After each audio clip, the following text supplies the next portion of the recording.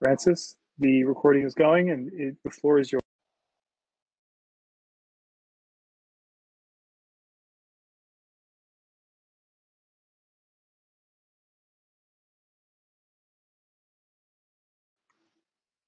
Francis, you're on mute.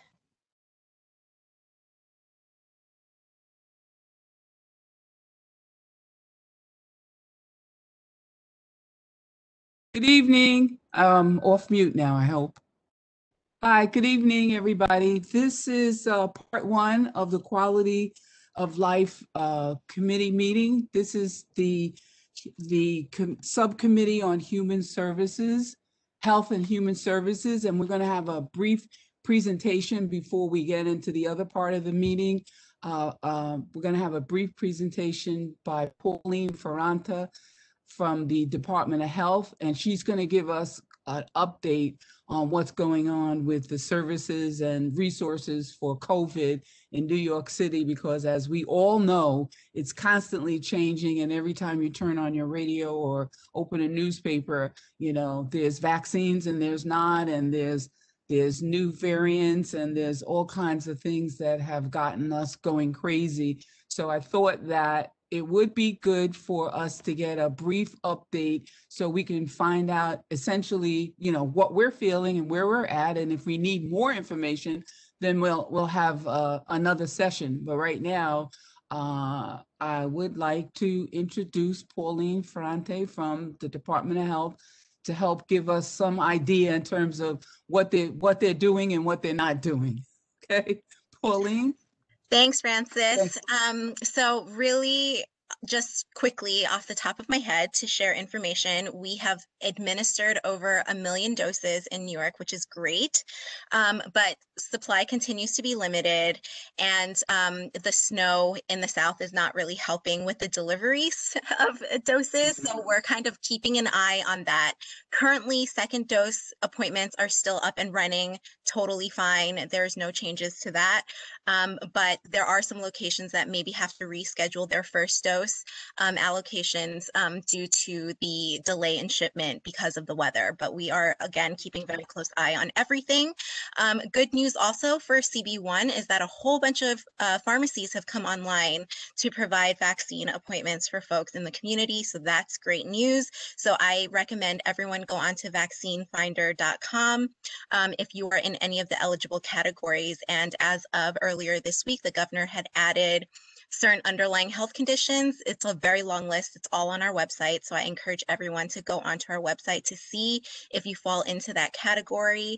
And in an effort to make the vaccine available to everyone in those eligible categories and to sort of eliminate as many barriers as possible, the proof of eligibility for underlying health conditions will just be a form that is on our website that you attest that you have any of those underlying health conditions, and that will make you eligible to receive the vaccine. But currently, a lot of locations are prioritizing folks 65 and older, only because we know they're the most vulnerable populations, and they've had a really difficult time accessing appointments just due to the nature of our scheduling, system and the limited supply making appointments necessary. So we really are focusing on our senior population, making sure that they have equitable access. Other than that, today, new guidelines have come out about masks. So if you are interested and if you think that your cloth mask is not appropriately or sufficiently protecting you, there is guidance out saying that you can wear one of those light blue surgical masks and then a cloth covering, a face covering over that, and that will offer you more protection. And as long as your face covering is tight and fitted well around your nose and your mouth, you should be totally fine. But there is that new guidance also on our website. So yeah, those are sort of the brief, really up-to-date overviews. We continue to ask people to follow the core 4, stay home if you're sick, maintain social distancing, wear your face covering, maybe double up if you are outside your home with people outside of your immediate household, and also wash your hands and use hand sanitizer frequently. So happy to answer any questions that people may have. Okay, so Lucian, can we start with people from the committee? First, we need to see your hands. Any questions for Pauline? Mitch? Mitchell? Yes, you have a question? yes. I think Okay, you're on Pauline, well, mute. first of all, yes, can you hear me? Yeah. Mm-hmm. Thank you. Thank you, everything you do, Pauline. I just have a curious, I actually read this week an interesting, I forget what newspaper it was, an interesting op-ed article about, like, let's say, somebody's in the category over 65 or healthcare worker, whatever, and they were saying it might be more prudent in that situation to vaccinate the whole household, the whole family. But then I know that there's supplying, like problems, but that, it's almost like a Band-Aid approach, even though everybody's trying to do the best. And I'm just wondering if something like that has been considered, where you're really attacking, like, let's say there's two people over 65 or a healthcare worker in the house, but then there's, three other people living in the apartment, and it would be prudent to vaccinate. So like everybody in that household should be qualified for the vaccine at the same time the most eligible is. I was just wondering what your feelings are about that, and if there's been any thought of using that. Yeah, Mitch, that's a great point. And I think, if supply wasn't so limited, I think that would be something that would be able to be explored. Because we do know that living in New York City, especially in a lot of older apartments, you have multi-generational housing, and a lot of people are vulnerable. And then, people go to school, people go to work, and so they're more exposed, right? And so the risk level is higher. And I think that's a great point. And I really would love to say that we would be able to vaccinate households at a time, but unfortunately, because of the limited supply, this phased eligibility and distribution needs to be implemented. And so unfortunately, that's not something we can consider at this point. So, Okay. but that's that's a really valid point. And considering how New York is very different than other parts of the country, I wish that we would have that flexibility, but we just don't at this time. Okay, thank you. It just seemed to be, if possible, the medically most prudent thing to do, but I understand. Thank you so much. Sure. Okay, Bob Schnick? Bob? Am I on? Yes, you are. Okay. So I just wanted to ask the question, since supplies are limited, it would be good if we had some kind of access to the information. Oh, damn it.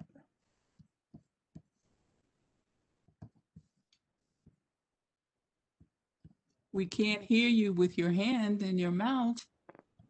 From this end I kind of disappeared, but I was wondering, since the problem is with supply, I was wondering if it's possible to give the public some idea of where those supplies are and how soon they're going to arrive, and when there's a failure, so we'd actually have the facts every day, and so we'd have a sense of there's 10,000 coming next week and 40,000 the weekend after that, or whatever it is. But the public really should have an idea of when. Sure, they would love to know that too. I mean, it would be Yeah. terrific. Yeah, I mean, I think I'm that's sure they would love to have that information, Bob. But it's coming from like the federal and also the federal, and they give it to the state, and then the city everybody has their hands in it, right, Pauline? Correct. Yes. No, you're absolutely right. I mean, it would be wonderful if we knew in advance sort of how many doses we were getting. I think the new administration has made it just a little bit easier just to get more advance notice. But again, with the snow and shipping delays and things like that, it's just really hard to tell. But on our website, I really want to plug the DOHMH website, because we put as much information as we possibly can. So we have the amount of doses that have already been delivered, how many people have already been administered their first dose, how many people have been administered their second dose.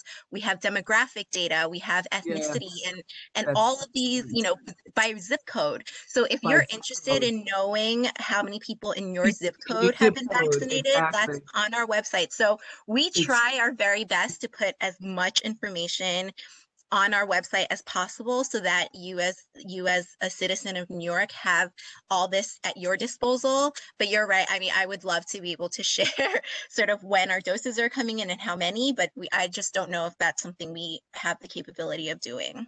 Well, it's something, it feels like that would be really helpful to know, because absolutely, as this has gone on, it started out with very limited numbers of people that were qualified.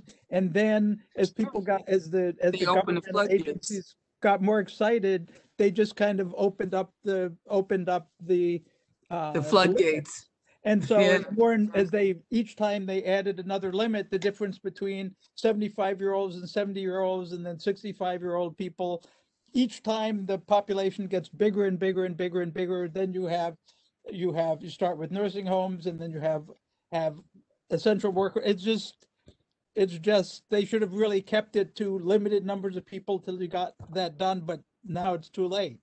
Now, Well, I mean, that was hard too, because then when you have the issue of the restaurants trying to open, then all of their employees and the people that, work in the restaurants, they wanted, the taxi drivers wanted it.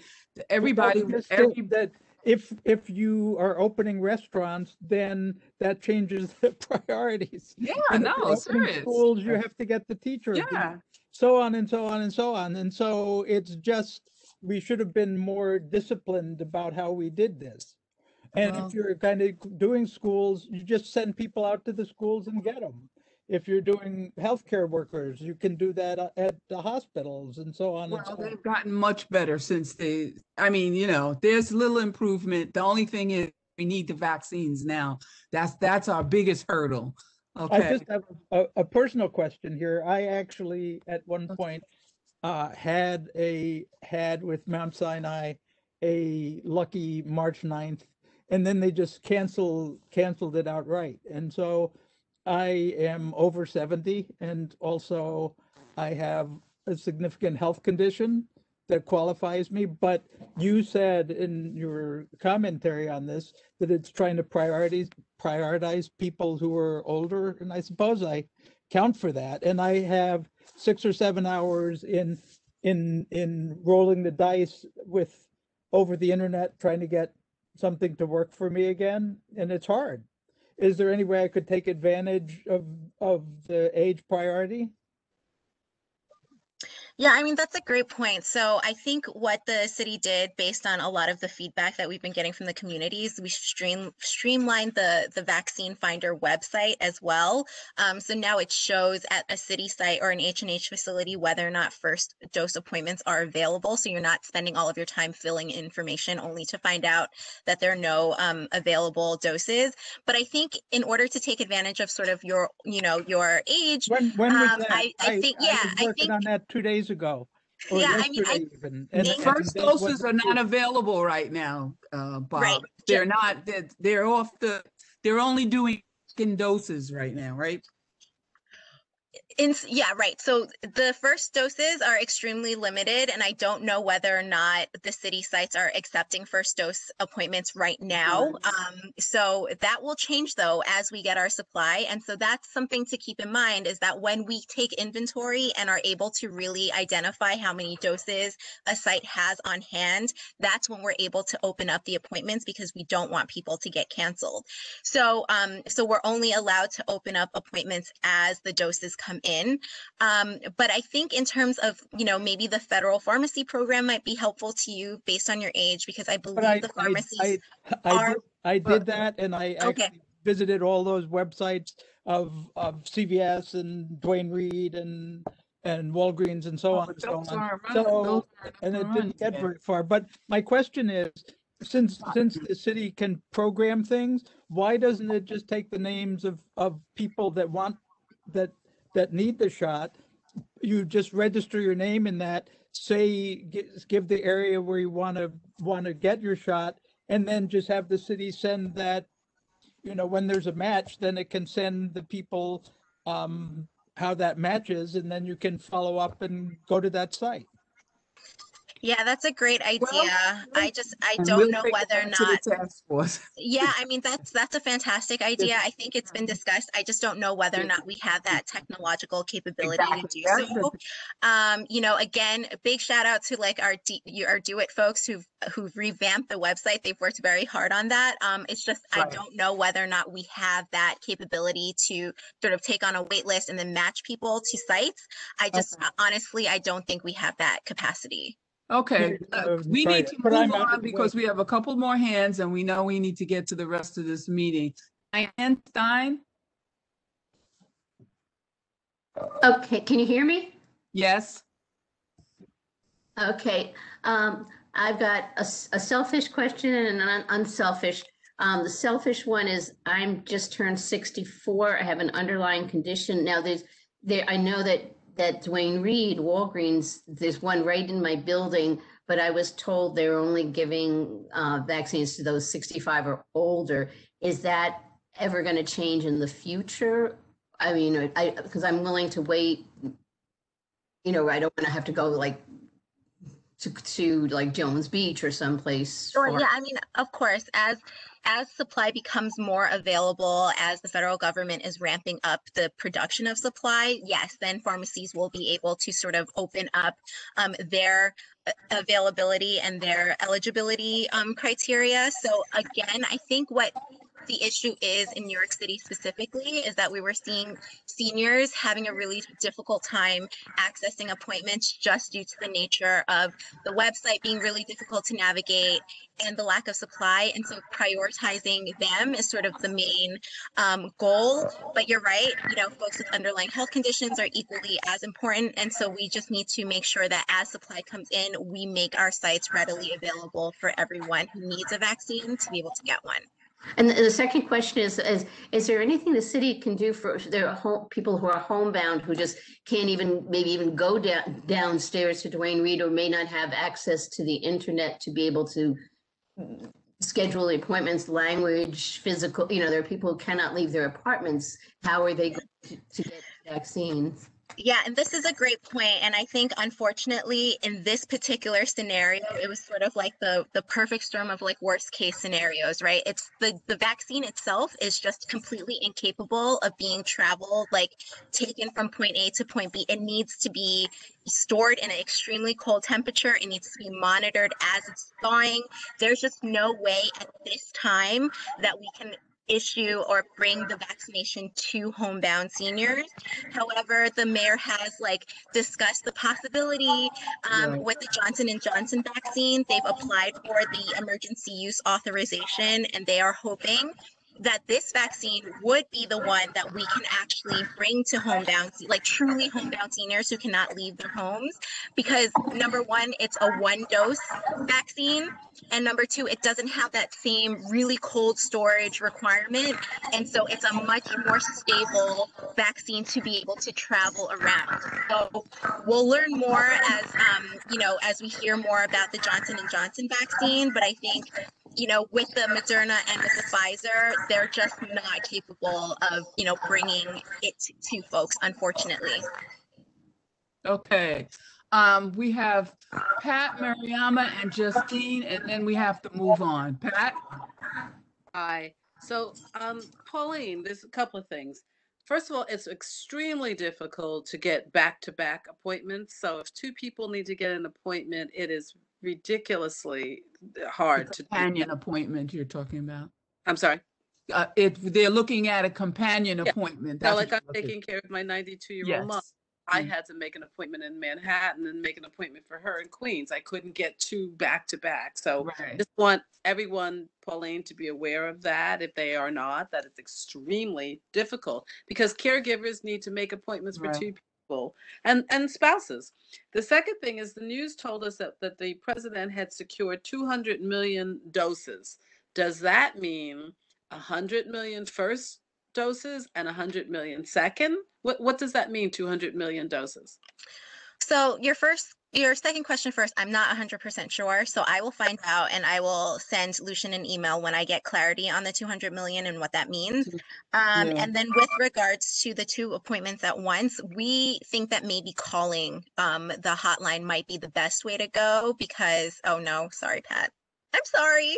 No, but they were discussing that at the task force because Gail Brewer sent this letter to the mayor and she was outlining a lot of specific things and it was point number 4. I remember specifically that she's requesting that because that's an issue that has been brought up at those task force meetings. So that she's on it. She understands that. But I also want Pauline just to know these. I mean, I think that's really important. And we have heard this as well. I think, Yeah, I mean, especially with people who are, elderly, have a caregiver who, or, just more comfortable traveling with their spouse or their companion. Yeah, absolutely, totally understand that point.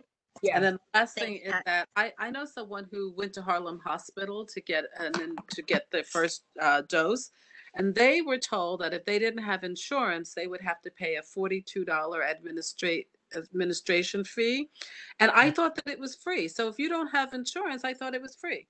Yeah, no, so it should be free. But they are able to charge, so certain locations are able to charge an administration fee or a consultation fee or doctor's office fee. That is different than like the actual charging for the vaccine. So Okay. I actually didn't hear that H&H hospitals were doing that. I was under all the impression that all. And so I think that needs to be put out there, because when Yeah.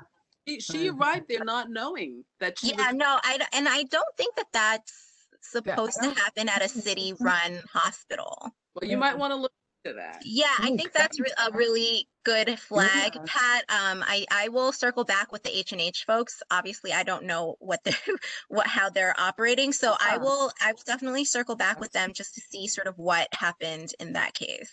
Great, thank you. Okay, Mariama?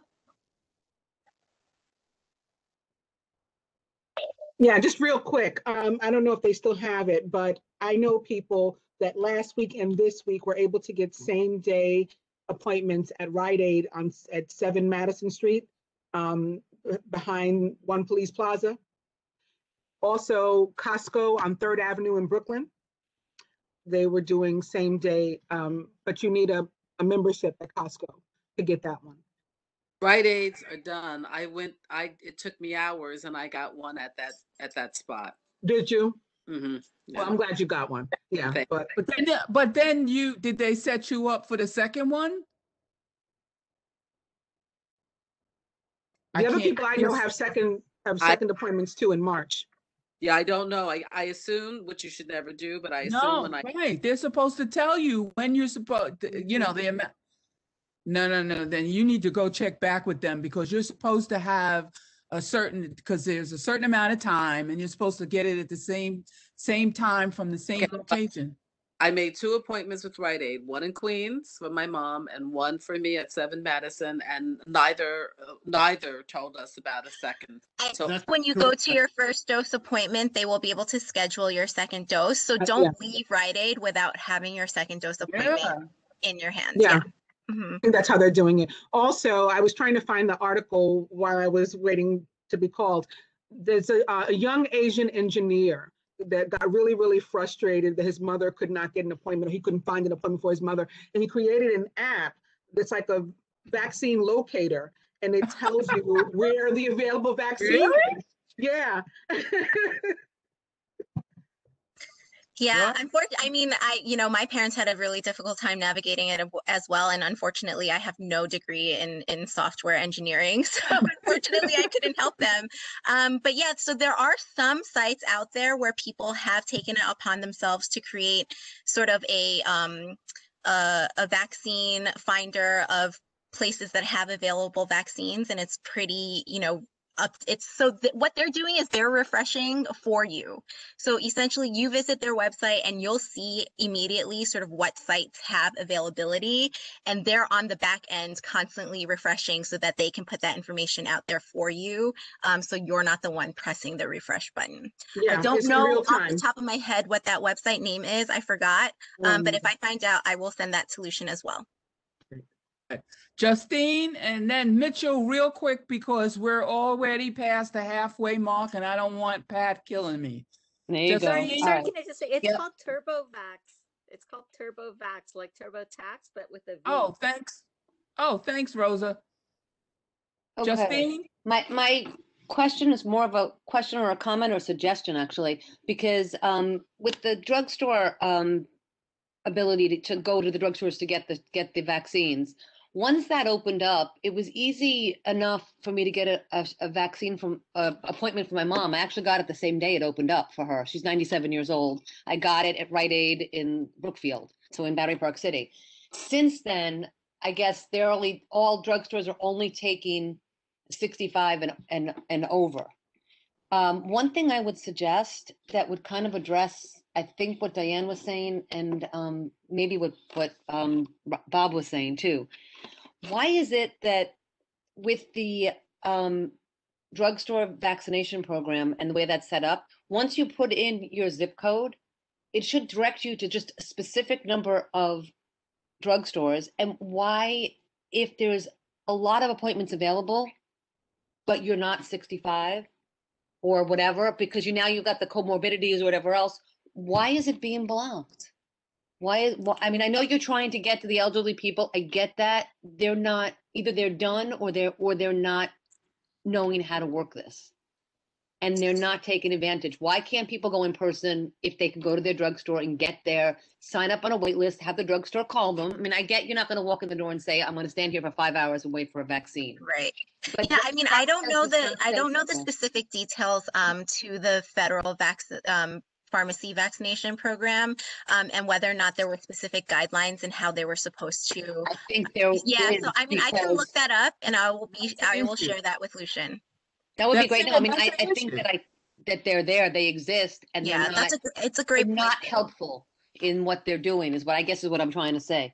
Yeah. With Okay, local so we got to- drugstores, Mhm. especially in New York City, and any place where you could walk to it, you've got a finite number of people who are going to go to that drugstore. How about opening up that drugstore with the number of vaccinations that you could possibly get? I mean, obviously, if they only get 100 a day, well, that's all you can get.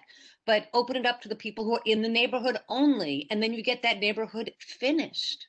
Yeah, see, again, like I was saying, in terms of everybody's got their hand. We got the city, the state, and the federal government. And you don't know who's giving out. That's a federal program. And then the city, I went to the city program at 125 Word Street.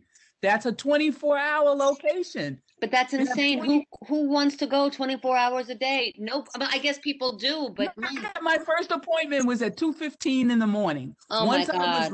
Once I was logged into the system, I went back in and changed my appointment because somebody else, because somebody else dropped out and I got a later appointment. But my point is that since it's a 24-hour site, they have constantly have appointments turning over And because who's that? people That's are. at the city. I'm Because sorry. I've been trying to make an appointment for Matt. I can't tell you how long. That's the Maybe- city. Move City. along. Department of Health. Okay, Mitchell, real quick, and then we got to go. Real quick, I just wanted to give Bob and Cora a tip. It may be Bob, Charles B. Wang Clinic in Chinatown. They have 2 sites. I know your wife knows that clinic. It's a great clinic in Chinatown off Canal. Call them up and get on their wait list. They were giving the shots, and Yeah, I saw them listed. I would recommend you trying to. That would be another thing that's maybe not advertised, but I would call Charles B. No, Wang it's on the Clinic. Vaccine Finder because that's one of the sites that was listed on the Vaccine Finder. Yeah. Okay, fine then, but just, Cora knows that place because Margaret Chin is supports that place. So I would call that place up. I know the place well too, so I'll go out there and lobby. Great. Okay. Pauline, do you have any closing tips for us? Just thank you so much for having me. Happy to come back whenever you need me to. So just let me know and I'm happy to come back. Okay, thank you All right. very much. Any other Bye. Have a good questions? night, everyone. Any You other might wanna come back questions, just next month. send them into Lucian or Pat, and we'll make sure that we have a follow-up appointment, which I'm sure will be necessary. Yeah, Francis, you may want to, and Pauline, you may want to do this again next month because obviously everybody's got lots of questions and things change constantly. Sounds good. Okay, we can do it Pauline, at the beginning of thanks. next month's meeting. We'll let people know. After we discuss it. Okay, thank you very much. Bye. Okay, bye. So good evening, everyone. I'm Pat Moore, Chair of the Quality of Life, and Mariama James is co-chair. Mariama's there. And we're going to move along kind of quickly. Tonight, we have the new captain of First Precinct here. Captain Smith, are you available? Good evening, everyone. How are you? Welcome. Thanks for coming. Thank you for having me. And welcome to Community Board 1. Thanks so much. I want to start off by just offer my condolences for Tony Notaro. I heard nothing but great things about him. Unfortunately, I wasn't able to meet him, but moving forward, I do want to continue the relationships that he was instrumental in help building with us in the community. So thank you. Thank you. So it started out by just asking you to come to say hello and introduce yourself, but there have been some incidents in the community recently, and I thought you might be able to fill us in on what's going on. So we've had a couple of shootings that we've heard about. Okay. And I wanted to also ask you about what's going on with the police and the interaction with the homeless. Okay. And then I know the subway is not your actual, area, but if you could give some insight into what's going on with the subway and the uptick in crime. And then the last thing is, can you of the community so that tell about what it is and and how they can participate. Okay, I'll start off with the homeless conditions. That's a large problem throughout the city. Just to reinforce and explain, our role in the NYBD is to work with agency partners, and what we do is we preserve the peace and assist in gaining voluntary compliance from these individuals, hoping that they will accept services, and we also facilitate cleanups. When there's no criminality occurring, we make referrals to the Department of Homeless Services, Sanitation, and EMS if medical services are needed. In addition to that, we have co-response teams, which is made up of specially trained police officers along with clinicians who will patrol and offer help and facilitate services to those who have fallen away from the care that they need. Recently, we established a new position, the Chief of Interagency Operations, which is working. I'm sorry, what that is again?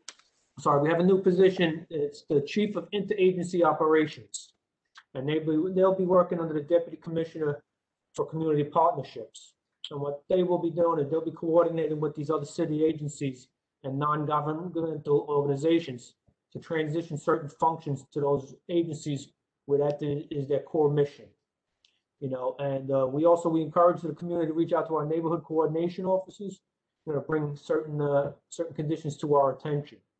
Recently, NCO Sector Adam, they were instrumental in facilitating a successful removal of trailers with our partner agencies under the FDR over at South Street area, which were being used as homeless encampments. We have 4 locations, hotels that are being used as homeless shelters. Of those 4 locations, we only have 16 911 calls in the last 28 days.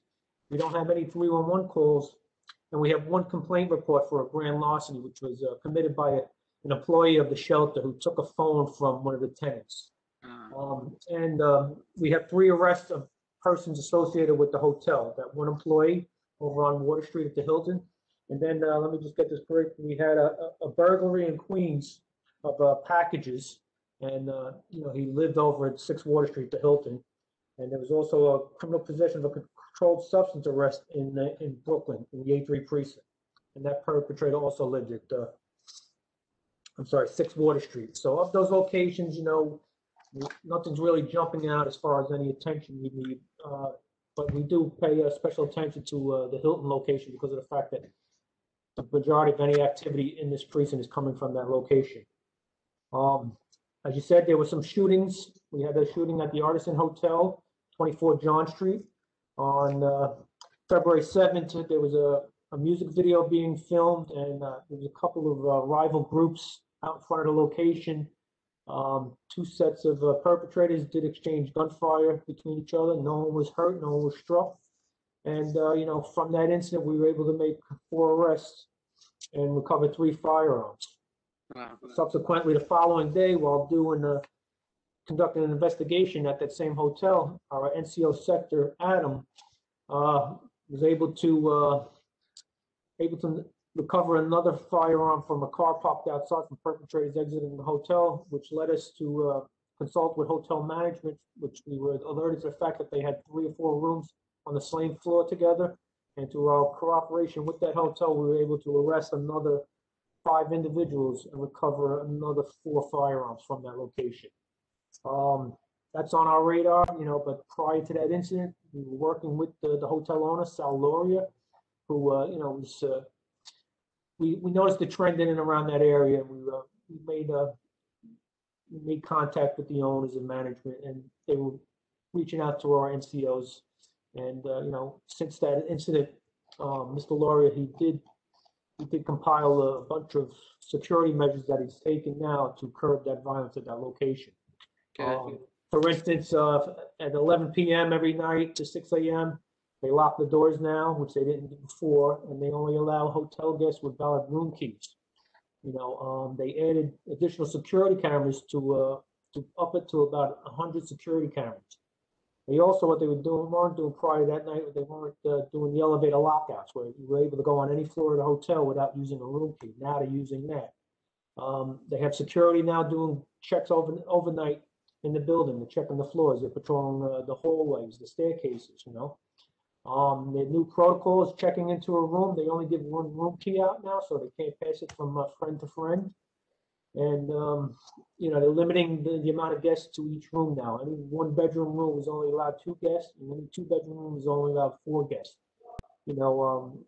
These youths have been attracted to these hotels in that area due to the relaxed security protocols, the low rates that they wouldn't normally have access to, and just COVID in general, just the conditions out there in the streets. So, we are working with them. We are working with our hotel and hospitality alliance, and we're putting out tips as far as security measures, and we're increasing our collaboration with those properties. Thank you. You're welcome. I hope that wasn't too much, To talk very fast. We have a recording. We can go back and listen. Okay, all right. Thank you. And I guess you mentioned transit. We're working closely with Transit District 2 and Captain Tony Brown over at that location. We're doing joint operations, just increased patrols surrounding our hot spots. Daily, we have resources from every precinct in Manhattan South. We have those to supplement our patrol coverage.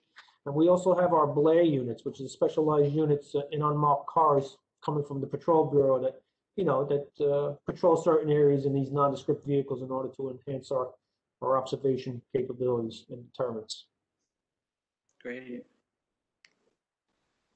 So then the last thing was, would you just make everyone, there are many people who don't know about the Community Council.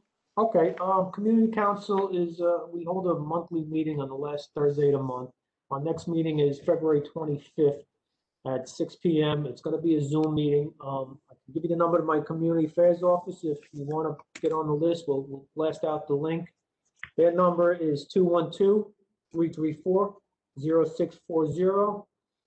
And, we'll take your name and we'll get your contact information, and we'll send you an email with the link. And we always encourage the use of social media, our Twitter and Facebook accounts. We like to post a lot of pertinent information on those venues. And we encourage the collaboration with our neighborhood coordination offices. We have sectors Adam and sector boards with Affect Community Board 1.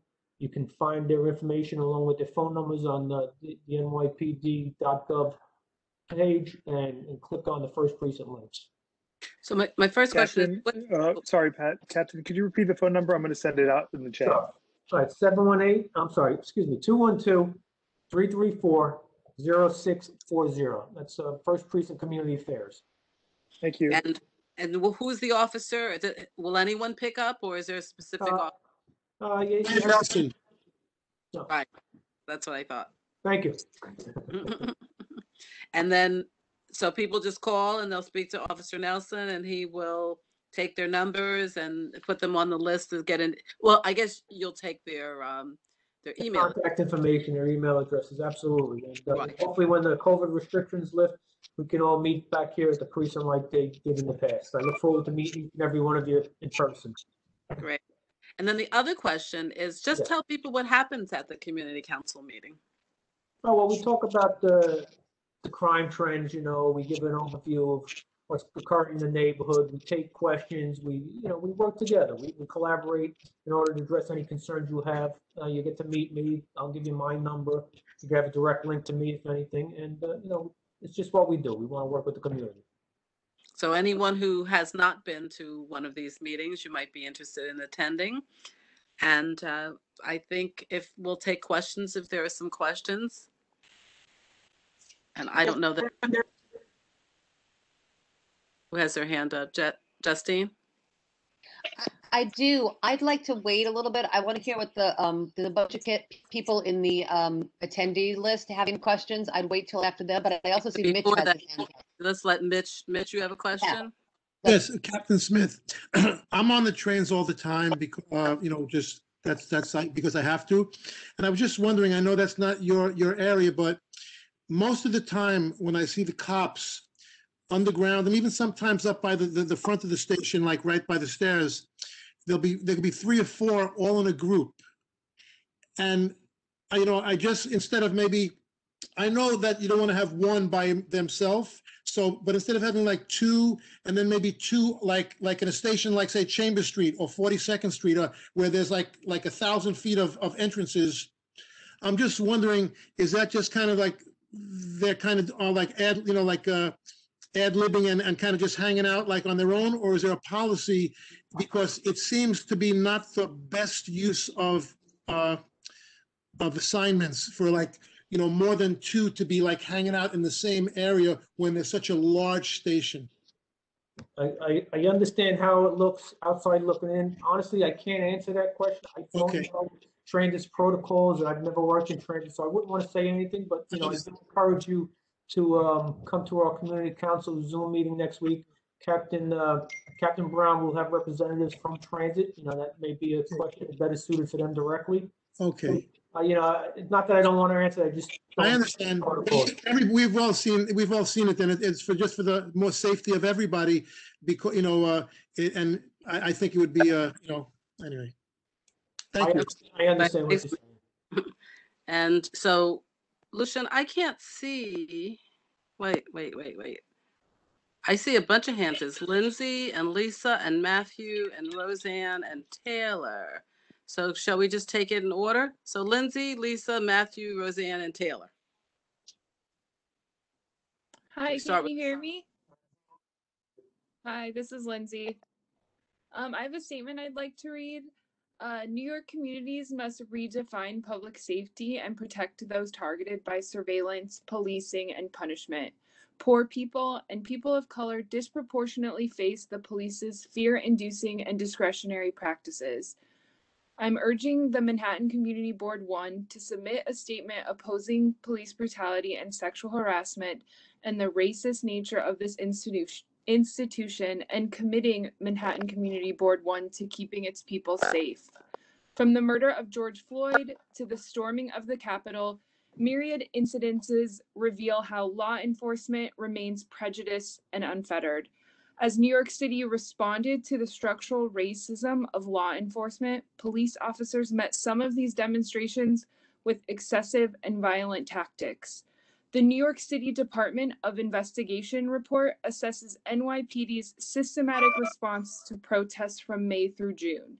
Hereafter Floyd protests, the findings on NYPD's strategies, training, and policy community relations include that the NYPD, 1, lacked a clearly defined strategy tailored to such protests, 2, heightened tensions with crowd control tactics and excessive enforcement, 3, deployed insufficiently trained officers, and 4, lacked a centralized community affairs strategy. Okay, Will Lindsay, you consider, I just have one last sentence. Will you Okay. consider looking at legislation like ending qualified immunity, the Breathe Act, and Justice for Breonna Taylor Act that put forth alternatives and solutions? well, who are you addressing that to? Captain? Is that who you're Yes. addressing?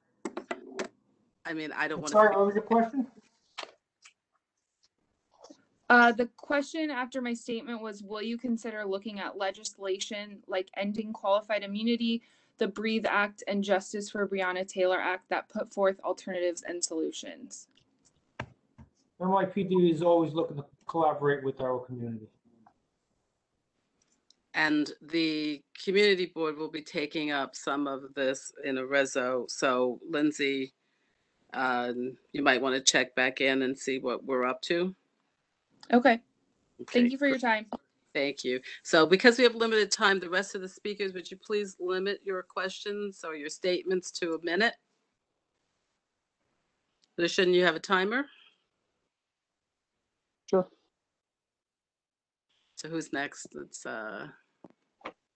It is Lisa Dickinson.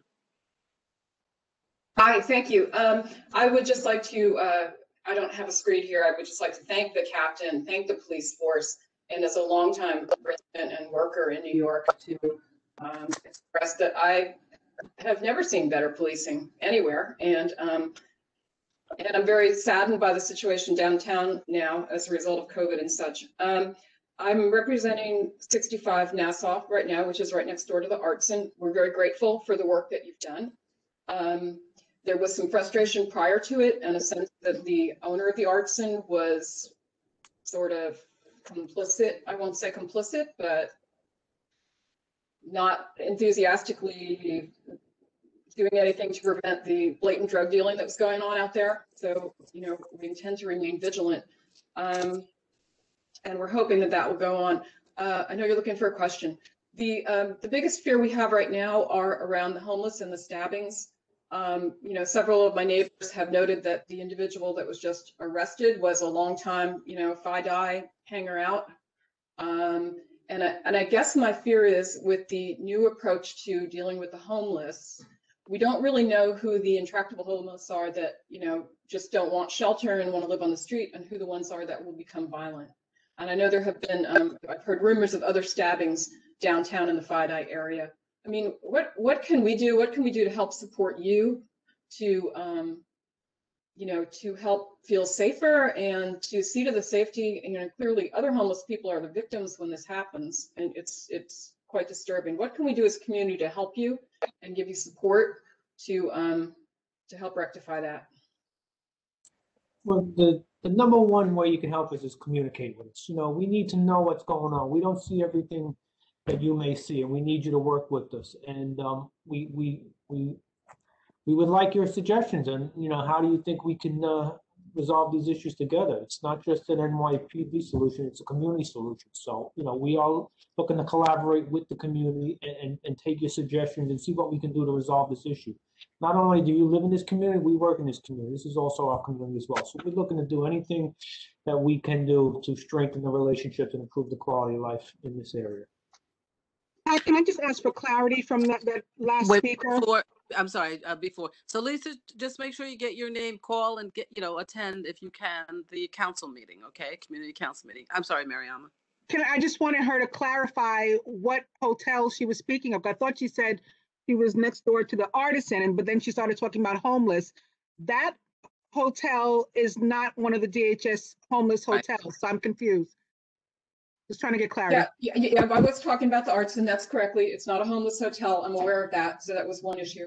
But we are concerned generally about the homeless and the homeless becoming violent and that whole idea. To the captain, we would be happy to entertain the idea of additional surveillance on our building if that would be helpful to you. So, I mean, in terms of communicating, we are right on that corner. So certainly that's something I don't want to use everybody's time here, but we could certainly follow up at the next meeting. Like I said, we appreciate any help we can get, and you have the number for my community affairs office. I ask that you call us at your convenience, and let's arrange a conversation, and we can talk further about this offline. Right. Okay, great. Everyone, Thank you. This is Lucian. I'm the district manager. I just want to say that if you are witnessing a crime in progress or any kind of emergency or life or safety situation, please call 911. Anything else, something that's off, but the city needs to respond to it, please call 311 or use your phone and the internet for 311 complaints. But if you witness a crime, do not hesitate to call 911, no matter what the severity level is. Let the operator decide who to dispatch to the crime. All right. Okay. I think it's Matthew. Matthew. Can you hear me? Yes. Yes, sir. Okay, great. This is actually, first of all, welcome to Captain Smith, but this is a question more for community board members. Recalling discussions over the last 9 months or so about issues of race generally and the question of excessive force by law enforcement in particular, there was some skepticism among board members about whether those issues were specific to Lower Manhattan. In the months since, the State Attorney General, the Office of the Inspector General, and the Mayor have all weighed in, raising concerns about this use of force. And much of that use of force, many of those incidents took place in Lower Manhattan, within the confines of Community District 1. In view of these developments, along with incidents like the Confederate flag being tied to the front door of the Museum of Jewish Heritage, is there support among the CB1 members present tonight for a task force or a committee that will focus on social justice, racism, and white supremacy? Matthew, I think that we need to talk about that separately. So can we, I see Justine has her hand up. Justine? I'm just supporting and saying, yes, I agree with him, but I'll wait my turn. Yeah, I mean, I think this is not something, like you said, it's more for the community board. So can we come back around to that and get the questions for Captain Smith taken care of first? Of course, that's a decision for you. I think if such a thing initiative were to take place, it would start at the committee level, and this committee is probably the natural venue for that. So realistically, it will either happen or not happen beginning here. But thank you for taking the time. We'll come back to it. Okay. Let's see who's next. Roseanne, hi. Can you hear me? Yep, Yes. we can.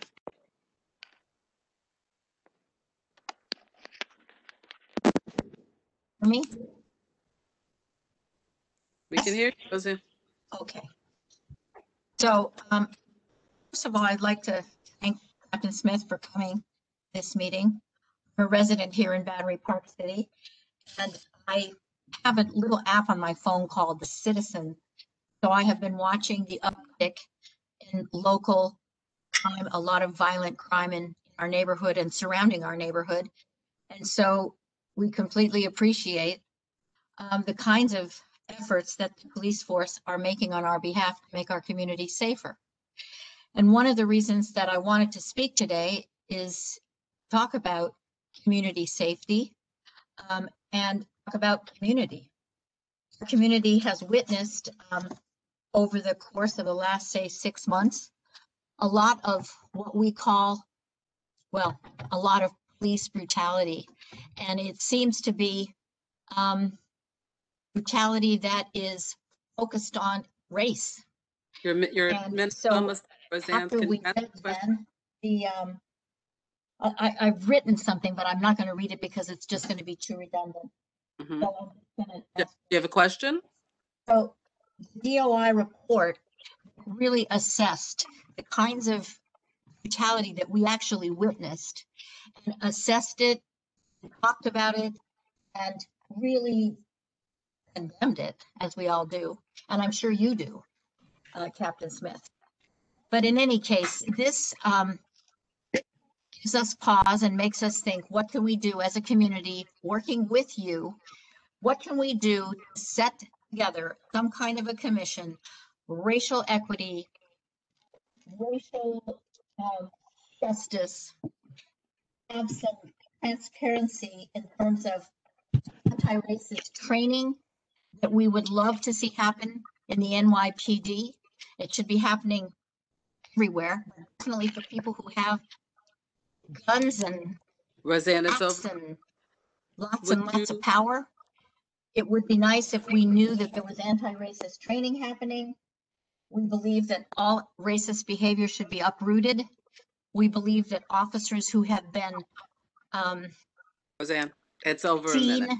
Doing things that are brutal, racist kinds of behaviors. Roseanne, I don't want to have to cut off your mic, but can you, if you have a question, can you ask the question? If not, then can you take this? I can't hear you.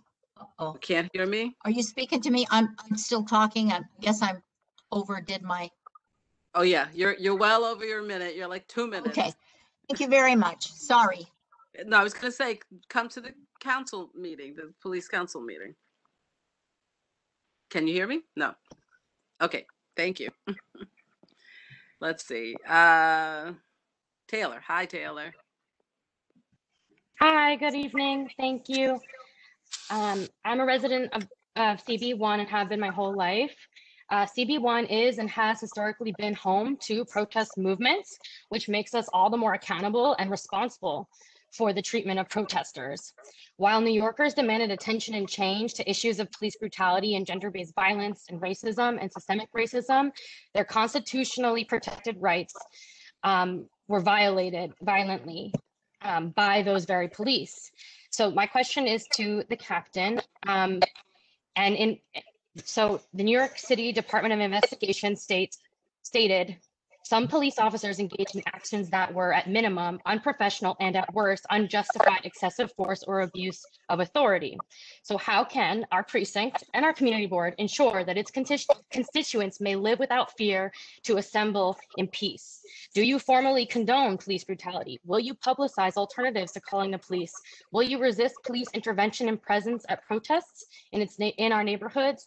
And will you demand that if police must be present at demonstrations in this area, the officers responsible to abstain from physical force or arrests?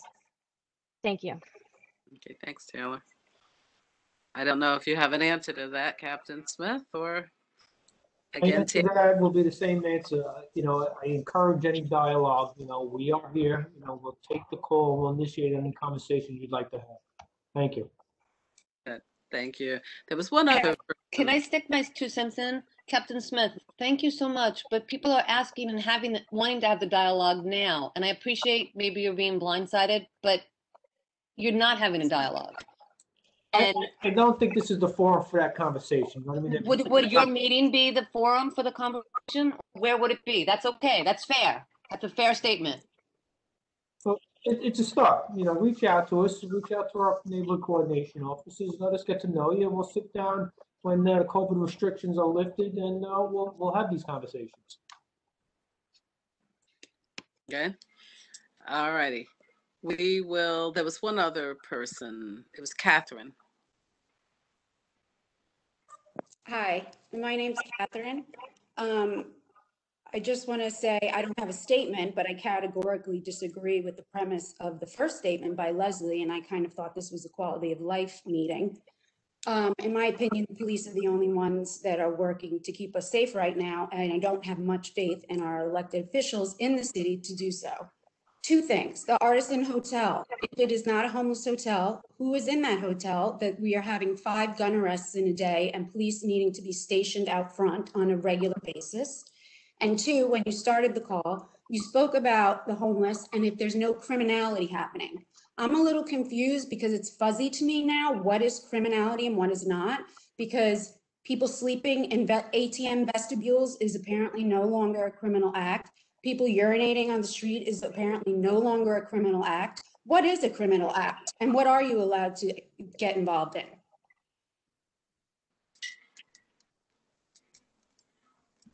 I'll start with the Artisan Hotel. We have a trend of outer borough youths coming in, taking advantage of these reduced rates. And with that being said, we have a lot of these youths who are affiliated with gangs, the Crips and the Bloods. So you have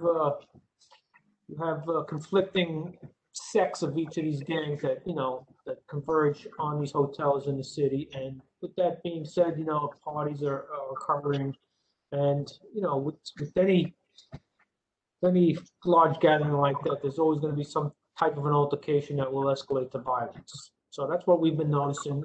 As I said, Sal Lauria is working with us. He's taken many steps to work with us.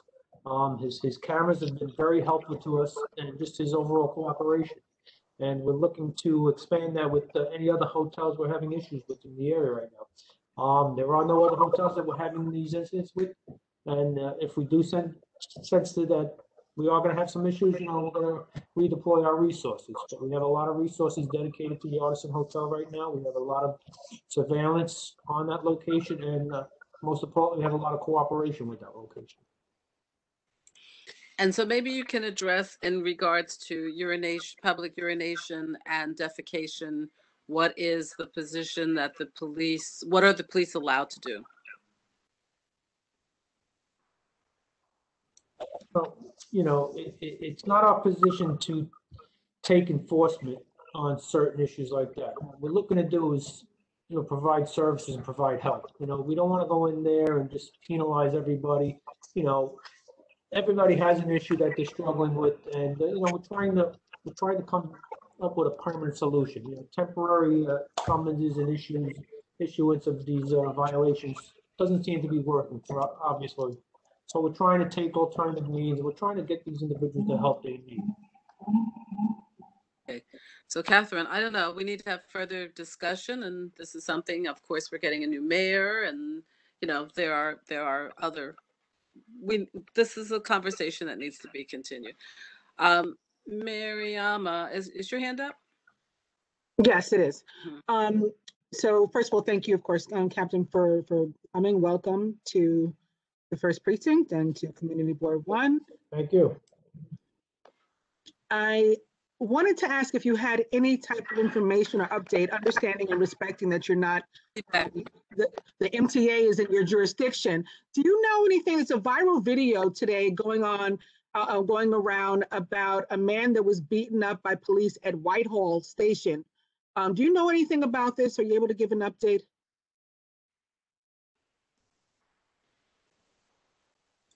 My apologies. I don't have any of the details. I haven't had an opportunity to speak with Captain Brown about the incident, and I wouldn't want to make any statements without having the facts. I apologize for not having. No, I appreciate that. I respect that. If you want, you could contact my community affairs officers, and when I have the time to have that conversation, I should be able to provide you more details. I know Officer Nelson. I have his card in my wallet. Thank you. I'll sorry, I can't answer that now. I want to get a right answer. I don't want to make any assumptions. Okay. I also wanted to thank Matthew for his comment. I mean, a bunch of us walked around like feeling like we were kind of crazy when our neighbors telling us that we were, when we could have gotten way ahead of some of this stuff, that's been going on in the community since before the summer, and sort of culminated last May. And now it's all validated. It's all been validated by the mayor, his reports, like I said, the AG, the IG, everybody now. So I hope that we can finally get to it. I appreciate Matthew's comment. Thank you. That's all I wanted to say on this. Thanks again, officer. I think maybe next month. My pleasure. Have a great evening. Jeff, is your hand still up, or? My hand's still up. Thank you, Pat. No, I wanted to let everybody else have a chance because I saw so many people in the community wanting to speak. And I'm glad we heard two different perspectives. Captain, thank you so much for coming again. And I'm sorry that part of the questions that you're presented with have been kind of pushing you and accusatory, because you're walking into a new job at a new position, and I appreciate that. But I guess part of what I'd like this community board, and particularly this committee, to take up is to kind of get a balance between an awareness. And I will say, I was so thankful for your answer about the urinating in public and defecating in public. I cannot imagine anybody chooses to do that. I imagine that there's no place else for them to go. And thank you for not arresting people or making that a crime. Not because I want to see people urinating on the street or I want to be stepping in shit. I don't. I think it's horrifying. But I think the answer is that we need to do better as a city and a country and whatever else, and that's beyond the police. But we need to do better and give people a place to go to the bathroom. That doesn't have to be the street. So step one. But step two, one of my questions to you is as you're protecting us and protecting our neighborhoods, and thank you for you and your officers doing that every single day, realize that, as Mariama's question asked, even that guy, whoever he was who was being arrested and punched in the Whitehall Street subway, he too is someone who you're protecting and serving within reason. Now, I don't know any of the details of what happened and why he was arrested and what was going on, and no comments there. But I guess part of what I would like as a mother, as a resident of Battery Park City and Community Board 1, just as a human being, how do we look at stuff like that, or looking out my window and seeing protesters being sorry, but the word is attacked because that is what I saw. How do we reconcile that with the same image of the same police that came and protected us and put their lives on the line and died for us on 9/11? Died for me. I mean, they were there. I mean, I was there. They were there. And I guess the conversation I want to have is how can we all be on the same side because we should be? And that's where I want to go. So with everything else that everybody's saying and saying, pushing you one way, my answer back is I think we all need to be on the same side because having communities also means safe for people of color. And it does mean holding people who break the law accountable. And I don't know how that balance is, but I think that that's the conversation that we should be having. And I thank you for being here. And I'd love and invite when we can have that conversation. And I know it's a lot of conversations and it's not here, but I appreciate that. Thank you. I want to thank you for that comment. And I agree with you. You know, it's more than just, you know, on the surface issues that it seems, you know, we do need to have that conversation. I hope to be in this community for a long time. I don't aspire to go anywhere else. Very happy here for the past 2 months. And with that being said, you know, I look forward to continuing these relationships and starting these conversations.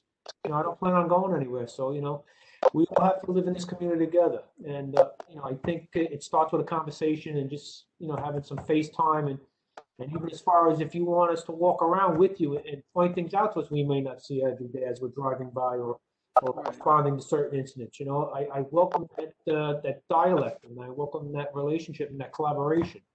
You know, so please, you know, reach out to my neighborhood coordination officers, come to the Zoom meeting, you know, use these numbers that we provide and use our platforms, the social media, just for knowledge and respond and comment and, you know, let's listen to each other and let's work on this together as a community. Exactly. I'm going to thank you so much for coming and giving us your time. And I encourage everyone to attend the Police Community Council meeting because that's where we can also start some dialogue and continue dialogues. And we thank you and good night. We'll see you on February 25th. Thank you, everybody. Be safe. Stay safe. Okay. Is everyone hearing feedback? Yes, I'm hearing some feedback and some static, Pat. There's static or something, yeah. I don't know. Lucian, is it me or what's going on?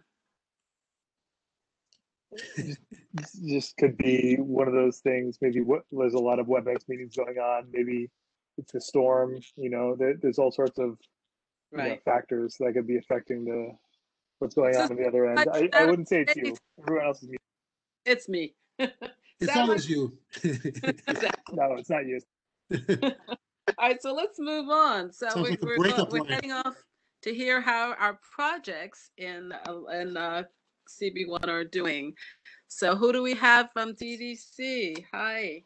We have everyone.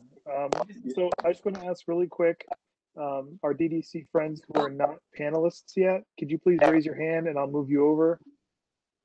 That's bad. Right there, who's ever involved right now, it's coming from something amongst these people. Yeah, everybody turn off your mute else. That's one thing. And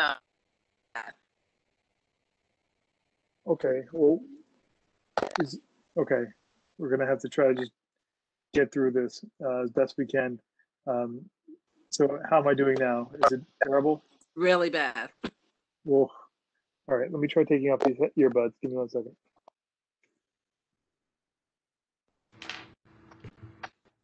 Okay.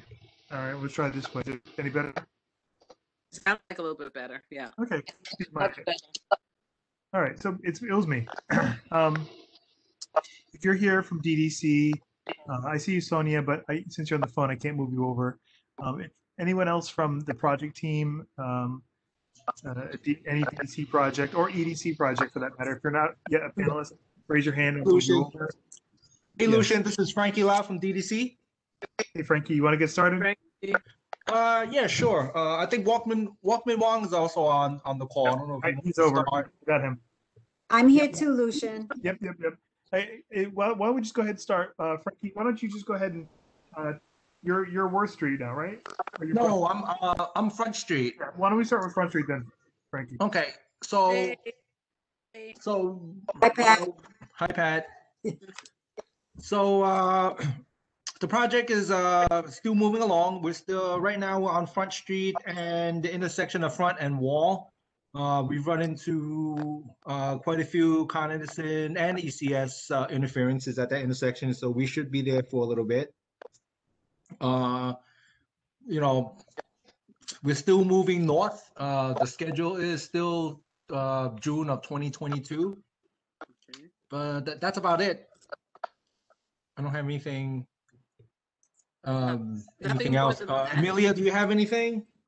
No, pretty much that's it. We're at that intersection for another couple of weeks and then we'll continue moving down front. Yeah, That's what we're planning right now. yeah. So that intersection, there's steam issues there. There's gas issues. There's electric issues, and then there's ECS issues. So we're gonna be there for that for a little bit, and then later on we have to double back to the Gouverneur intersection because we bypassed that intersection a couple of months ago, but we have to go back there, and then we'll continue north. But other than that, everything's just moving along. But you still think you're going to finish June of 2022, so that's good. Yes, for now. You'll update us next time. I will update you next time. Okay. And Con Ed's working well with you, and you're. Yeah, I have no issues with Con Edison. They're responsive. They've been responsive. You know, when issues come up, and you know they're moving. You know, they're getting issues and they're trying to resolve whatever issues that's come up. So you know, you guys will be the first ones I'll reach out to if they're not playing nice. Okay, great. Frankie and Amelia, can I just cut in really quick?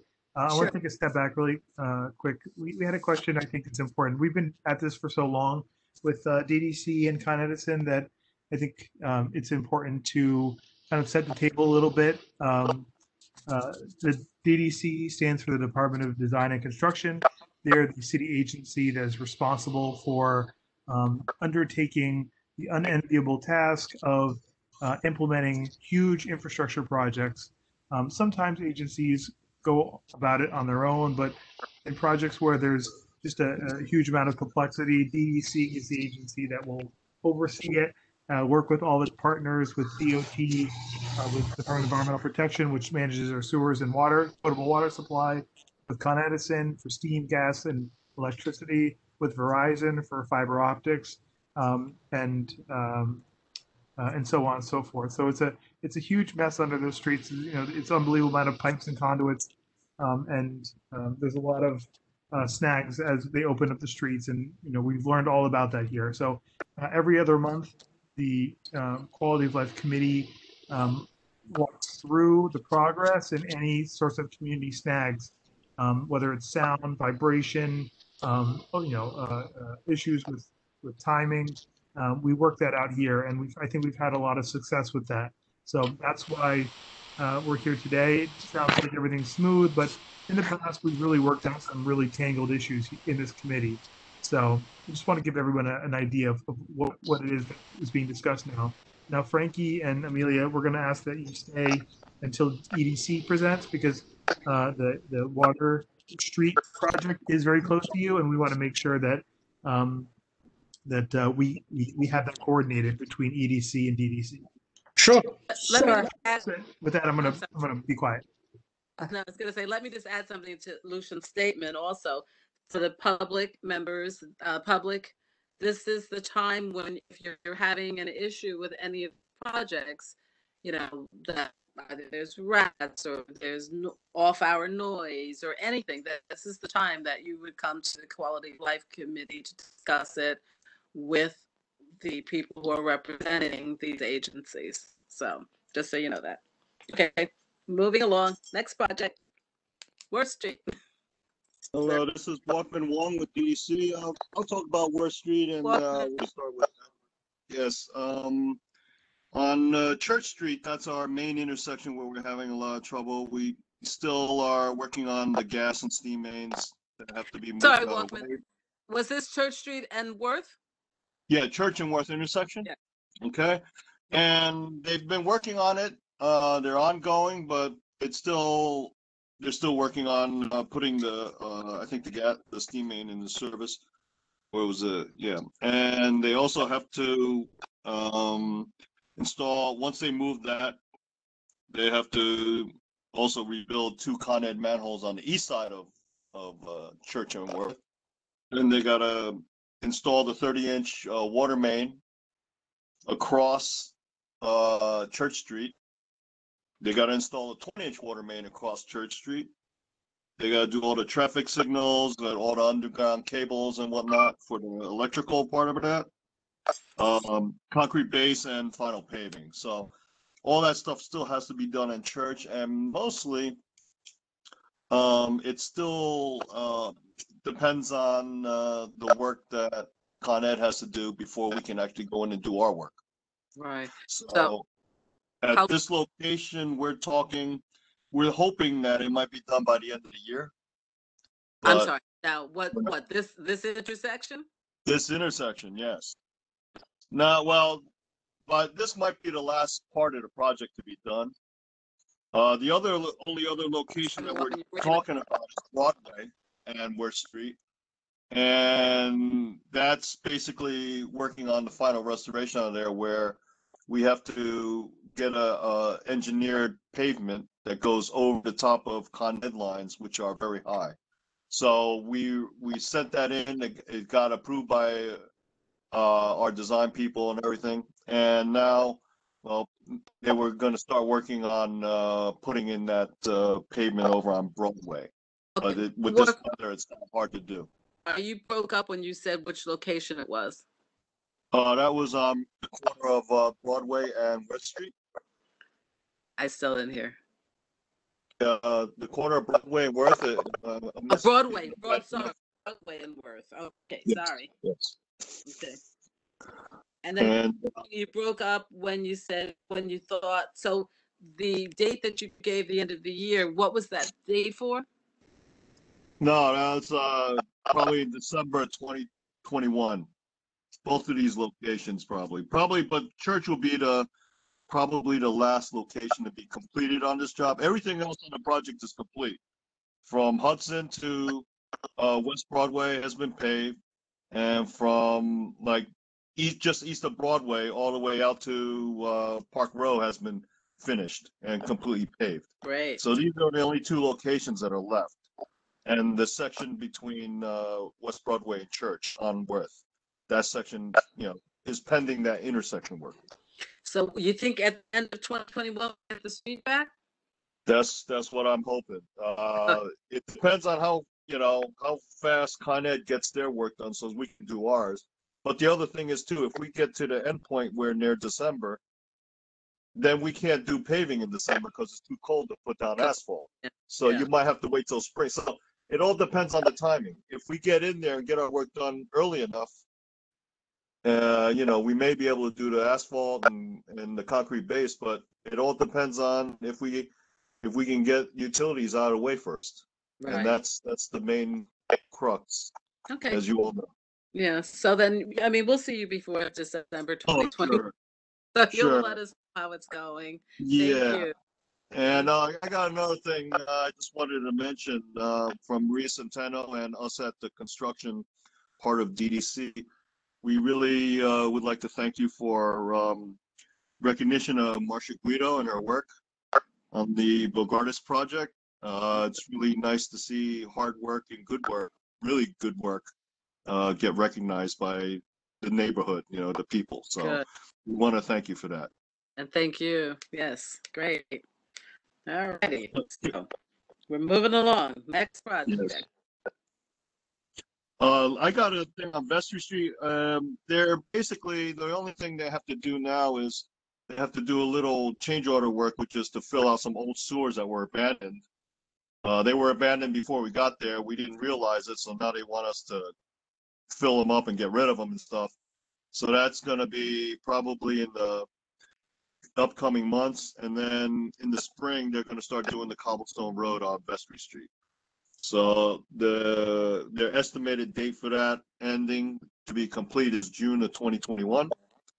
And we're hoping that holds, but June of 2021. Now, I know, is Mark here? Do we have Mark here tonight? Mark who? Amoruso? Uh, No, Mark Amoruso is not, he can't join us tonight. okay. So I know that Mark is always talking about the cobblestones. So, and you know, you've heard this conversation from Mark before. Well, about the cobblestones. Is this a new contract in the cobblestones? Way of it will last? Well, this is GLJ. They do pretty good work. I'm trying to think if they've done other cobblestones within the area of Manhattan down here in Lower Manhattan. I don't know if they've. I really couldn't say if they've done it before. I don't know. Balkman, But this is Lucian. I know they're a very good contractor. I would just ask that when you're nearing the end of the contract, once the cobblestone work is complete, please invite us, if you can, for a walkthrough so we can just take a look at it. It'll really put the community minds at ease. And, you know, it'll help us ensure that, you know, I know that ADC is doing a longer curing process now than in the, what may have been done in the other streets in Tribeca area that have the poor cobblestone condition.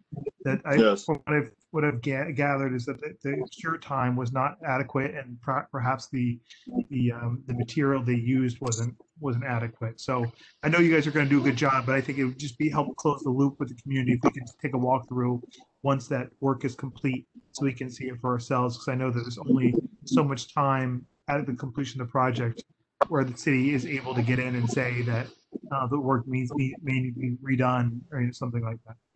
Right. Okay, that's not a problem. Walker, we set that up. Do you know if there was a conversation held with the cobblestone contractor so that they know that we've had a problem before in the area and they know what to look out for? Well, I think that the cobblestone, I can't really speak for it because I don't know exactly which subcontractor they're using. So I can't really say. But I'm sure we'll get to talk to them before they start in the springtime. Okay, yeah, if you could just make them aware that we have had an issue with the cobblestones in our community. They were laid, they lasted like 5 years, and then they started coming up. We've had a person have serious injury because of those cobblestones, and so you know, we just want to make sure. And it's also taxpayers' money, which includes everybody's money. We want to make sure that we don't have to pay to have it done like 10 times. Definitely, I understand. Thank you. Okay, moving along. Okay, I'm not sure which other projects you want to update on because I have other people online that could answer those questions on those other projects. So if you name a project, someone will hopefully come online and discuss it. Well, I think EDC is Can I ask you a question? Right? Hello? Me?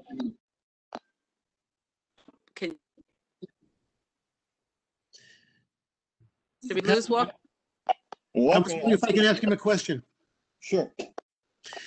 What is your position, like not your opinion, but your position with Bogart's Gardens? Because this might be a suggestion that's not for your position. I'm the director of infrastructure construction for Manhattan for DC. So that was one of the projects under me. Right, and it's very nice. Just make you know, they have like some signs, you know, say no bicycles, no skateboards, et cetera, et cetera. I mean, I walk by there all the time. The signs are they look very nice, but they're not visible from both entry points. If you're coming, if you're entering on the Chambers Street side, or if you're entering on the Reed Street side, they're kind of more in the middle of Bogart's Gardens, facing the building, and so it would be invisible to anybody coming from like the entry points. Mitch, I think Lucian, correct me if I'm wrong, but I think the sign DOT's area. Okay, I didn't know if it was appropriate for this gentleman, so I just, you know. No, I think the DOT kind of wants those signs in certain areas, I'm assuming. But the other thing is also probably the signs are in the area where they don't want you to roller skate. Like I know they have these like not roller skate, but skateboard. No problem. I understand that the signs are a little more effective for the skateboarders, but it would be impossible to fault any bicyclists going through from Chambers to, and then out the Reed Street exit because the sign would not be legible. Well, Okay. since the park is complete, I will definitely take that up with both parks and DOT, because I'm unsure of whose jurisdiction it is. But Mitch, if you send me an email about it, I'll forward it to both of them, and we'll work it out. It's not the end of the world. I just, all right, thank you. It's a legitimate observation, so I'll make sure to get both agencies working on that. Now, is everybody having as hard a time hearing as I am? Me, I am. Yes, I am. Is everybody who's not speaking muted? I think we they need to have do that. been, but I don't know. But I think you're exactly right. That's the problem. I'm having a really hard time hearing. I think Okay, I'm the sorry. sound is well, bad tonight. Most of that, but is there any, what other projects? Can anyone projects? Yes, I'd like to ask about the Nassau Street. What's planned? Go for it, Betty. I'm sorry, Nassau Street? Oh, also Yes, Rhodes please. is here about that too. Yeah. Okay, this is Frankie Lau again. From my understanding, the Nassau Street project, the design was delayed due to the pandemic. So I think they just re-ramped back up the design. They haven't completed design as of yet. So all of that, a lot of those projects schedules have been pushed back. Do you Do know? you happen, I'm sorry. excuse me, do you happen to know what's included on that project? Yes, it's roadway reconstruction, full roadway reconstruction, and sidewalk and pedestrian ramps from Maiden Lane, so pretty much from the Federal Reserve all the way to Pine Street. Okay, so it is, okay, thank you. You're welcome. Rosa, you here? Thank you. Here's Rosa. Yeah, I would Anything love about that yes, project? I would love to know regarding the Nassau Street project, what is the estimated start time and then the duration of work? Again, I don't know because I don't believe the design is completed. I think it's close to being completed. So I would say that's at least a 2-year project, but again, I won't know until that comes to us after design has been completed.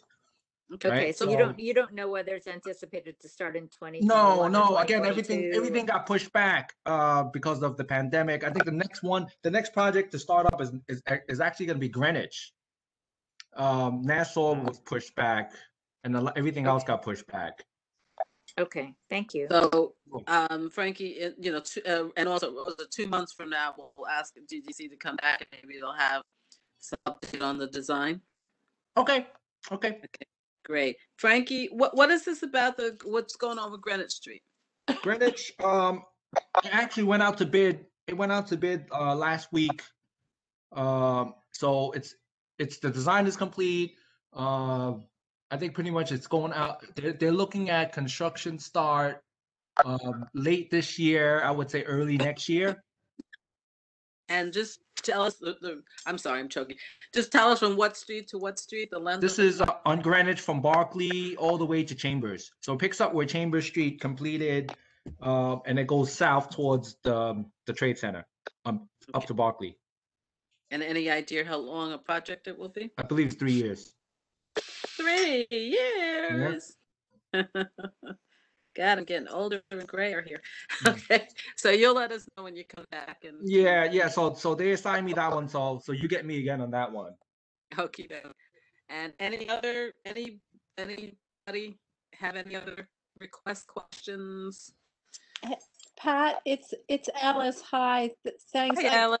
How are you? I'm coming late to the party here, but I just want to understand what exactly is the project. Have we seen a design? Is it more? Could you just? I'm sorry if you've already said it. Nope. A brief description of what this Greenwich Street project consists of. Oh, it's a full roadway reconstruction. So they're pretty much redoing the roadway. You're getting new utilities, new sidewalks, and it is they're doing some sidewalk amenities and extensions. That's included. I'm only asking because recently the community board has been presented with other Department of Transportation work that's proposed just north of there from Barkley to Murray. Is this, are you aware of that work? Yes, or- that's the right. That's the. I think they proposed the realignment of the sidewalks. Well, we haven't actually had the presentation on the on the sidewalks, but that could be. I know there's bollards that are being proposed along the site, the 240 Greenwich Street site, which is going from Barkley to Murray. But Okay. is there a place that we can see the plans of what's being proposed here, or what's being I don't have the final plans. They weren't given to me as of yet. Looking at the unfinished set a few months back. Again, there was, there was upgrades to utilities. There's I think they're bumping out a portion of the sidewalk to align the sidewalk so you have the straight run, the winding sidewalk so they Right. It would probably be helpful, and I don't know, Pat, Lucian, if this is possible to maybe get these plans and maybe have them as part of the sort of maybe a land use look at them, because they kind of work with that 240 Greenwich Street site in a way that might be helpful. Okay, are they? It's that 240 Greenwich Street site. Is it a private construction site? Well, the site is, but the sidewalk is the public part of it. Correct. Yes. Yeah. Yeah. Yes. So, Okay. and maybe in 2 months' time, Frankie, maybe you can give us a presentation on what the project consists of. I could get like a rough write-up. I could put it together like a rough write-up, but if you want like a presentation, I would have to wait until I get the final set to kind of or have OCON put something together. I don't know how that works. Start with maybe you can outline for us. You've already said it was complete reconstruction. Yes. So to start, maybe you can just give us a bullet point list of what they're intending to do, and then maybe when you get the plans, you can come back. I could do that. Thanks, Pat. Thank you, sir. No problem. Welcome to the dance. If there are no more current projects already going on, can I ask we move? I mean, I'm usually a proponent for letting everybody say whatever they have to say, and as long as they need to say it. But I have neighbors that need to start jumping off, and we haven't gotten anywhere near the housing age yet. Okay, so where are we? We're anything else, or should we go to Water Street? Actually, I had a quick question. This is Rosa.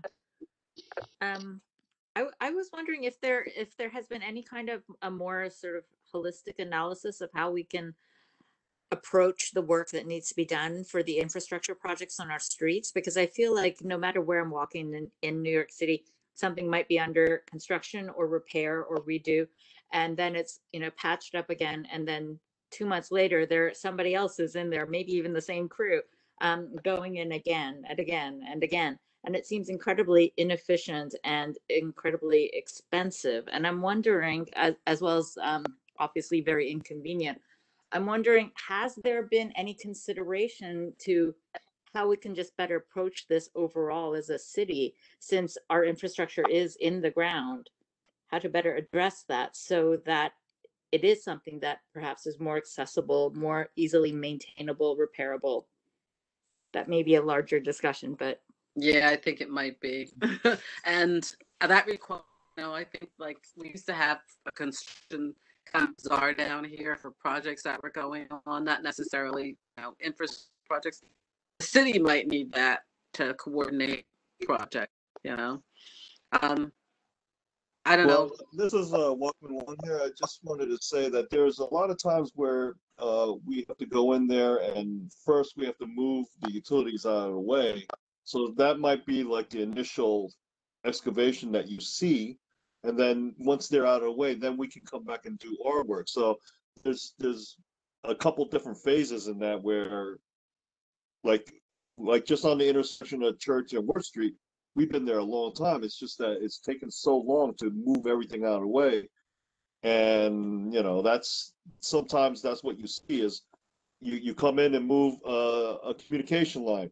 Then you come in and move a gas line. You come in and move a steam line. So you have multiple excavations in the same area that they're excavating to get rid of other things, in multiple not ways. the same thing at all times. So sometimes that's what you might see, where you see everybody coming back and coming back.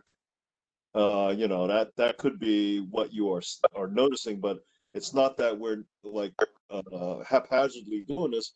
It's that you have to move this out of the way first, then you can get to the other thing to move that out of the way. And by the time you get everything out of the way, then the city can actually come in and do their work. So sometimes that might be what you are seeing in terms of multiple excavations. Right. I'm sure that is a huge part of what I'm seeing. I guess what I'm wondering is if there has been sort of a higher level thinking about how we could approach the infrastructure in our city a little bit better, so that it's perhaps a more modern or contemporary way of looking at it, rather than, you know, this is just the way we keep doing it because that's how it was built originally. Rosa, only because of time, can we? No, I totally get it. Can We're I good. just We're say good. something? Back to us with that Hi, conversation. this is Liz. Hello, can you hear me? Yes, Elizabeth. Hi. Hey, Liz. Hi. Just from a layperson's perspective and a CCL who's been around long, a lot of times because we can't fully close streets, especially with downtown and the traverse of traffic from east to west and all that stuff, it's the best, not so great way. Because to have everyone be in there at the same time, you would have to create a desert-like situation. That's it. Thanks, Liz. Yeah, Rosa, let's have the conversation again. Let's go back to that, because maybe we need to talk about that and possibly write a resolution with a proposal. But can we visit that at another meeting so we can move along? Of course. Thank you. You're welcome. All right. So everybody. There were some hands up from the attendees. I don't know if they're still up from the other item or if they're newly up. They're new. I have Sonia Quinones, who's actually the CCL for Vestry Street. So I'm going to unmute her in case she wants to add anything. But Sonia, I think we're good on Vestry Street if you're okay. Yes, we're not having any issues there. Again, as to reiterate what Walkman mentioned earlier, we're waiting for the weather to warm up in order for them to start the restoration of the roadway there, as well as to work on the on closing of some sewers there.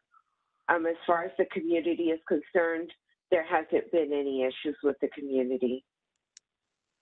Okay, thank you. All You're right. welcome. Let's move to, thank you, everybody. And I don't know if you're hanging around to talk about Water Street or hear about Water Street. Can we move to Water Street, please? Hey, good evening, everybody. Lester here from the New York City Economic Development Corporation. Hope you're all doing well. So we, although DDC, like Lucian said, is the lead for much of the capital construction throughout the city, occasionally we jump in and do some construction, in particular when there are local agencies and other private parties involved. So we'll get into that. My colleague Steve Nelson is here as well. So Lucian, can you confirm that Steve can also have video and audio? You can unmute yourself. I'm here. Hey, Steve. Hi, Will. Great. So thanks, Pat and Lucian and everyone on the committee for having us tonight. We are, this is the,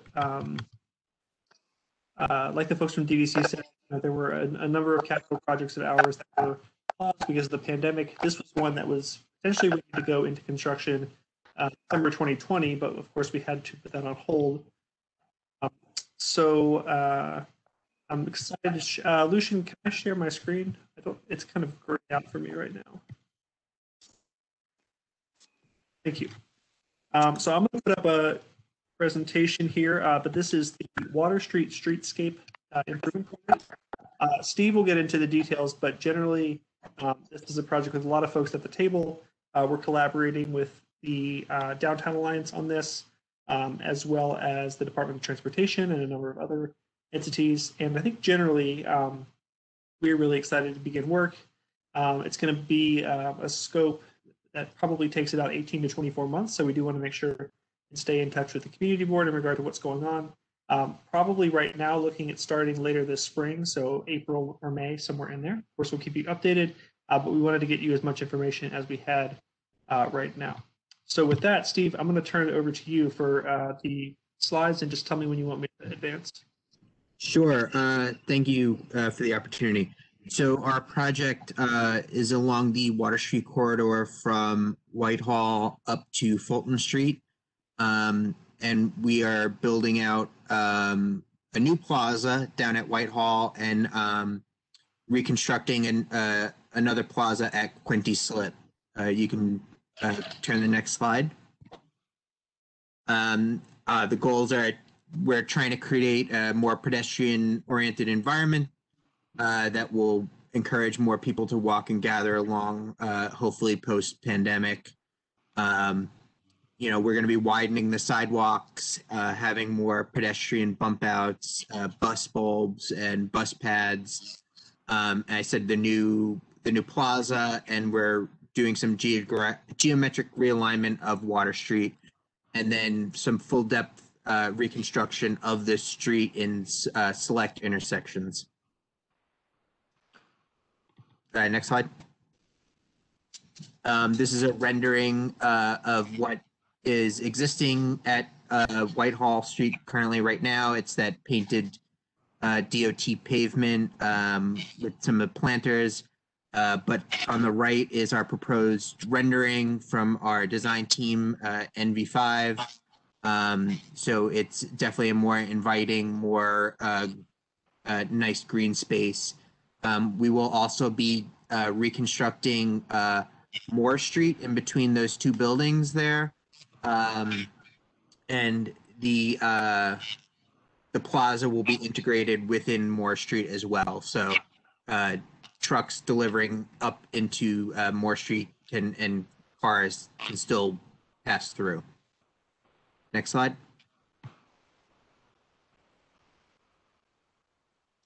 Quinty Slip, similar thing. We have the painted kind of plaza area with some seating. However, we're gonna build up, with new pavers and sidewalks, a little bit more pedestrian friendly and a little bit more inviting for the shops that are and restaurants that are currently there.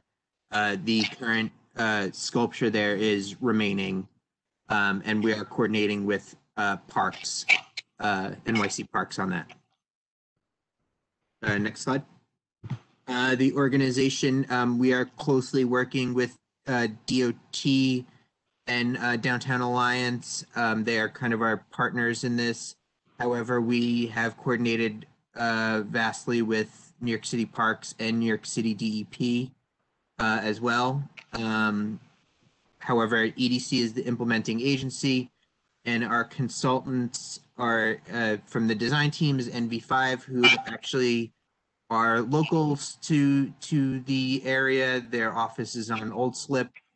The resident engineer who will be doing construction oversight is Techno Consultants. And then we just are awarding and registering the contract for the general contractor, which is J. Pizzarusso Landscaping Corporation. Next slide. Again, this is just an overall work of the contract, the two plazas, the pedestrian safety with the corner bulb outs and the shortened crosswalks. We're widening the sidewalks as well, the reconstruction at Moore Street. We are doing some water main rerouting at Quinty Slip. So there will be some water main work. And then we will also be doing a lot of utility modifications that have been previously discussed in the other projects with DDC as well. So Con Ed, ECS, Charter. So those are the major utilities that we are working with. And then we'll be doing some work with New York City Transit to just ensure that we're not disturbing any of their underground infrastructure. Next slide. This is just a snapshot of what we're anticipating. We're actually anticipating a possible March to April start. It could be May, just depending on our registration of the contract. Just because things with the city are a little slow right now. We are anticipating 18 to 24 months of construction. Our resident engineer will have a hotline and an email address for any community concerns. We will definitely share that next time we come back to do an update for you guys. So if there's any concerns, you can always reach that hotline or email address, and they will get to both Will and myself and other members of the team to address anything. The resident engineer will have a community liaison to be in contact with all the local businesses. The contract hours, we do have stipulations from DOT on work hours that I've laid out here. We just don't know at the moment what our contractor schedule will look like. We're hoping to get that in the next week or so, and we'll definitely share a more detailed schedule to come. But we'll make sure we adhere to all the regulations regarding noise and air pollution. Yeah, thanks, Stephen. I think just a couple items to note. I know that when we were sort of working the process for this project, we were going before the Transportation Committee. So I do have our another presentation that we previously showed here. If anybody has any specific design questions, I think our last meeting was in Lucian. Was it February of last year? It was just before the pandemic, I think. In addition to that, like Steve said, we are trying to come to you early, so we don't have a lot of specifics within the DOT STIPs. This is sort of the maximum extent of work hours.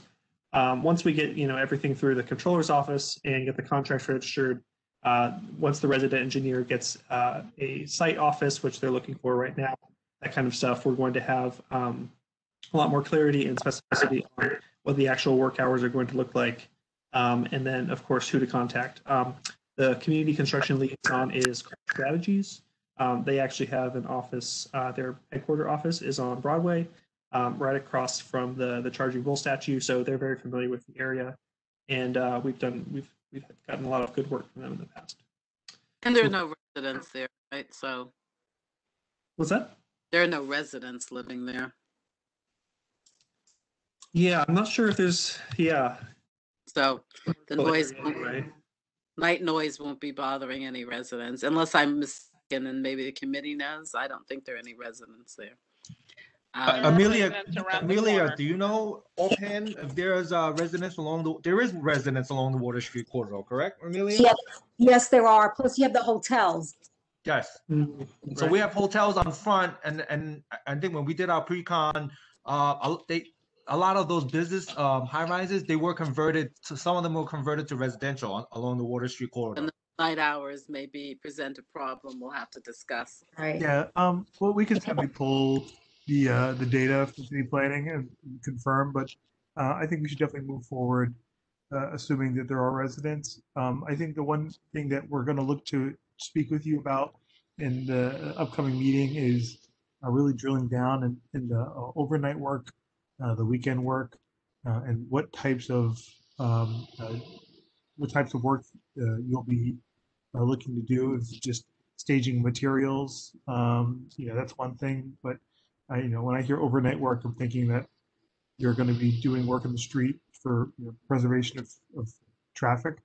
And if that's the case, then we have to kind of get an idea of the timelines, a deeper dive of the timelines for that, so we have more of an idea of what to expect. And then for the weekend work as well, just try to make sure that it's not the noisy work. So these are all things that we can certainly come to terms on, as long as we're sure that everyone's doing what they can to minimize disruption, because we do want this project to be as short as possible.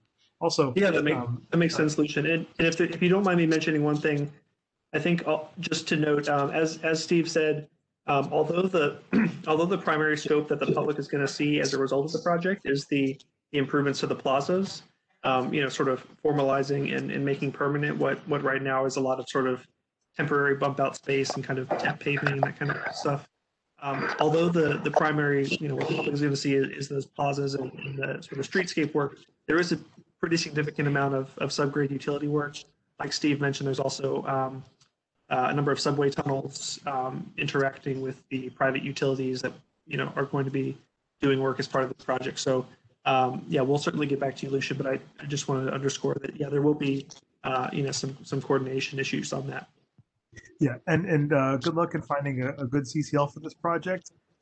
We have certainly recommendations with this resolution about it, but definitely Marcia Guido, who just departed the Bogardus Plaza project, would be a great fit for something as invasive and intense as this project. Oh, right. Yeah. So actually, Techno has already retained CARP strategies, and we've had really good experience with them working on other projects, including some of the LMCR resiliency portfolio. Got it. Sorry, I got thrown off, so I didn't hear all of that. But Lucian, you can fill me in on it later. Yep, spam. Lucian, can you hear me? Amelia? Yes, hi. Just to Will and Steve, once you have, this is Amelia, I'm the liaison for the Front Street project. I've been in contact with Catherine. Yes, Amelia. Catherine is no longer on the project. Right. I do have your contact information. I do get your email blasts every Friday, and I appreciate that. So we can be in touch a little bit more closely Please, when we're starting up. When you have the liaison too, anything I can do to help, because I may have some contacts that person may need, I can always give them to her also. Appreciate it, and we're going to be meeting with Downtown Alliance in the next few weeks as well. Okay, perfect. Thank you. Appreciate it, though. Thanks, Amelia. Appreciate that offer. You mind if I ask Pat and other members of the committee? I know that other community boards do a district service cabinet, and I just wanted to see, as we're working with the resident engineer and their community construction liaison, sort of what the community board's preferences are in terms of communication and meetings and that kind of thing. Because I think one thing to note is, we do need to keep in mind sort of the budget and scope. Yeah, we'll have a spot reserved for everyone from your project team who wants to make our monthly district service cabinet meetings. We have all the DDC CCLs present at that meeting, and so we'll look to have your CCL, and then maybe initially have, if you want to send an RE, that's fine, but the CCLs are so fantastic that we get tons and tons of work done at that meeting, and also we prep for this meeting here and making sure that we give them a line on any kind of community issues to work on. So yeah, we have a great district service cabinet meeting, and we're absolutely thrilled to have everyone who wants to attend from your project, but just the CCL will work. Okay, great. And that's weekdays during the daytime, right? It's the third Tuesday of the month at 11 a.m. Okay, great. We have a meeting with the CCL coming up, I think, next week. So just wanted to get them as much information as we could. Great. And then us, if you have any updates every other month, we would ask you to come and join us. Okay. Yeah, for sure, we will. Any questions from the committee? I can't see. Any hands up? No. Well, you have Lisa Dickinson from the public and Cora Chin from Cora from Team Chim's office. Alice and Betty, are your hands up from before, or are they new questions? And Rosa? I had a new question. Well, actually, I guess it's a comment. I just want to confirm that there absolutely are residences along Water Street, because I know a few families on there for sure. Yeah, so those late hours won't work. So we'll talk about that. Thanks, Rosa. What about Betty and who else was it? Betty, your question, Betty? No, I took my hand down. Sorry. Alice, new question? Yeah, Pat, thanks. Hi, Will. Hi, Alice. How are you? I just had a couple of questions. how is this, maybe this isn't the place for them, but I'm just curious as what the resiliency features are. Is this something that we can discuss maybe at our committee? I'm just curious how this works in with the FIDI Seaport plans, all the work that you're doing on the utilities. I think it'd be really interesting to look at that. I don't know if that maybe is something that should be addressed specifically elsewhere. I don't want to take the time in this committee, but I do think it's very important. To your committee. You want me to do that there? Could you come back and do that for us, Will? I mean, Will, do you have, and Steve, do you have? Yeah, I mean, the two things I would ask maybe Steve to opine on is how NV5, the design firm, selected the planting palette, and if that's sort of had the consideration of being in a coastal type environment. And then I think also just wanted to get Steve, if you could confirm whether this project increases the amount of permeable area on those plazas versus what we do right now. So the planting palette was chosen by the landscape architects from NV5. They worked with New York City Parks Department with the trees that are kind of laid out and asked to be used for street trees. We are doing silva cells in this project, which are it's a new type of way for planting street trees to allow the roots to grow under the sidewalk in a more holistic way without damaging and uprooting. So there's that. And then in terms of resiliency, this project predates the FIDI Seaport Master Plan.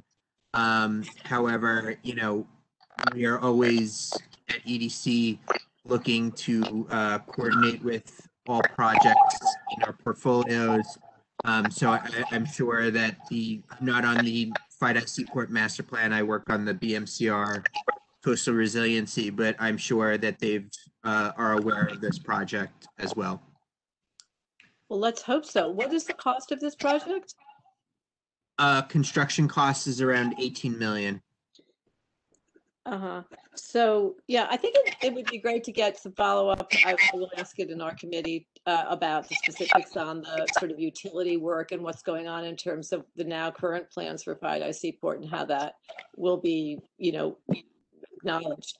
Additionally, I'm just curious, I can't quite capture it all here tonight, but I'm just curious, does this work at all with the work that's being done at 7 Hanover Square and the intended work at 77 Water vis-a-vis the closing in of those arcade spaces, those pops? Is there any aspect of this that you're working with them specifically, I would imagine, or? Yes, we're coordinating with DOT and they're being the liaisons between those projects. So they've shared our drawings with them, so they're looking to incorporate our work and or looking to step aside when we're about to work nearby. So we are definitely coordinating with DOT on that.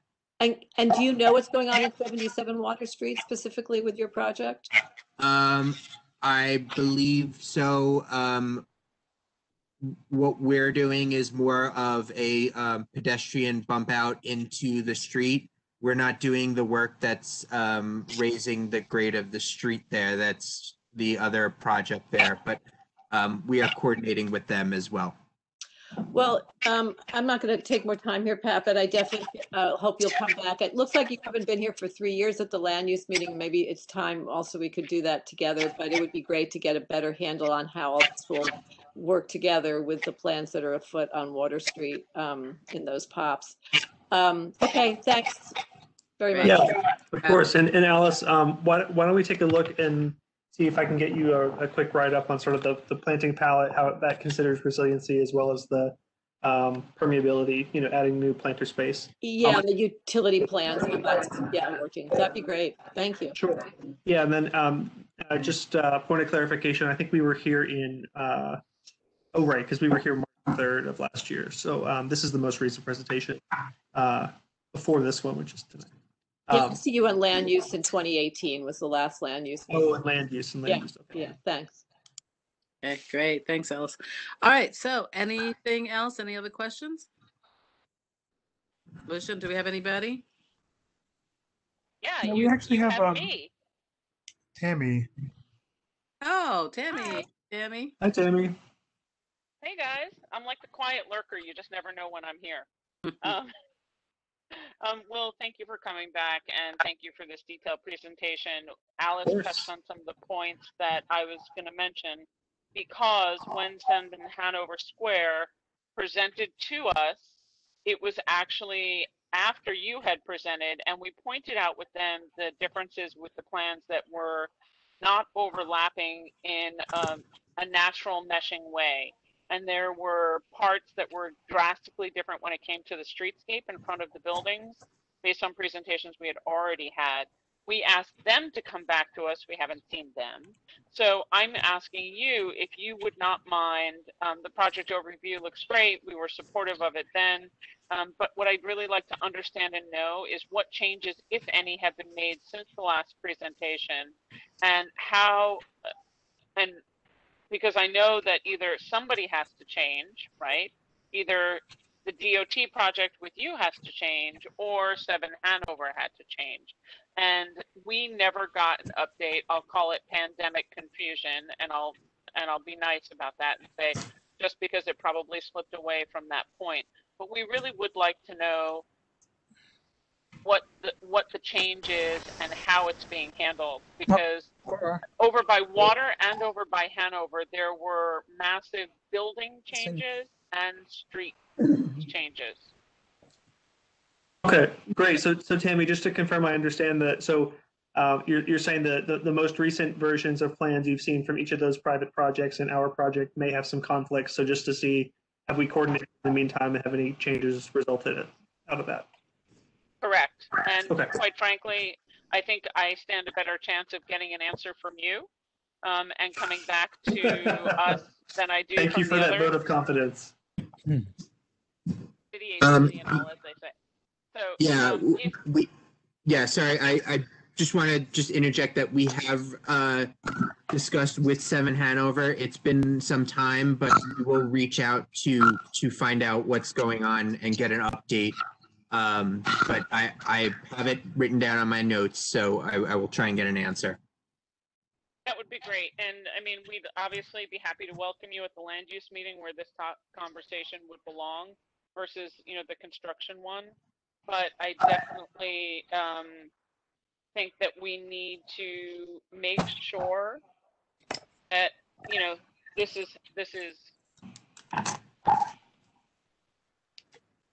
we're closing the loop on all the things that we're missing, if you get what I mean. Great. Yeah, sounds good. We'll follow up on that. Perfect. And then just for protocol, when we're talking about plans and stuff, definitely quality of life is the best committee we have who will handle all the construction issues. But any changes to the land use plan should come back to land use or should come back to executive, where quality of life can opine, resiliency can opine, and everybody can opine in one meeting. So you have two choices, and we're happy to accommodate whichever you can make with the most complete information. Great. Sounds good. Awesome. Well, thank you so much for coming. And I'll go back to my silent Hope stalker you're doing well. in the background. You too. Thanks.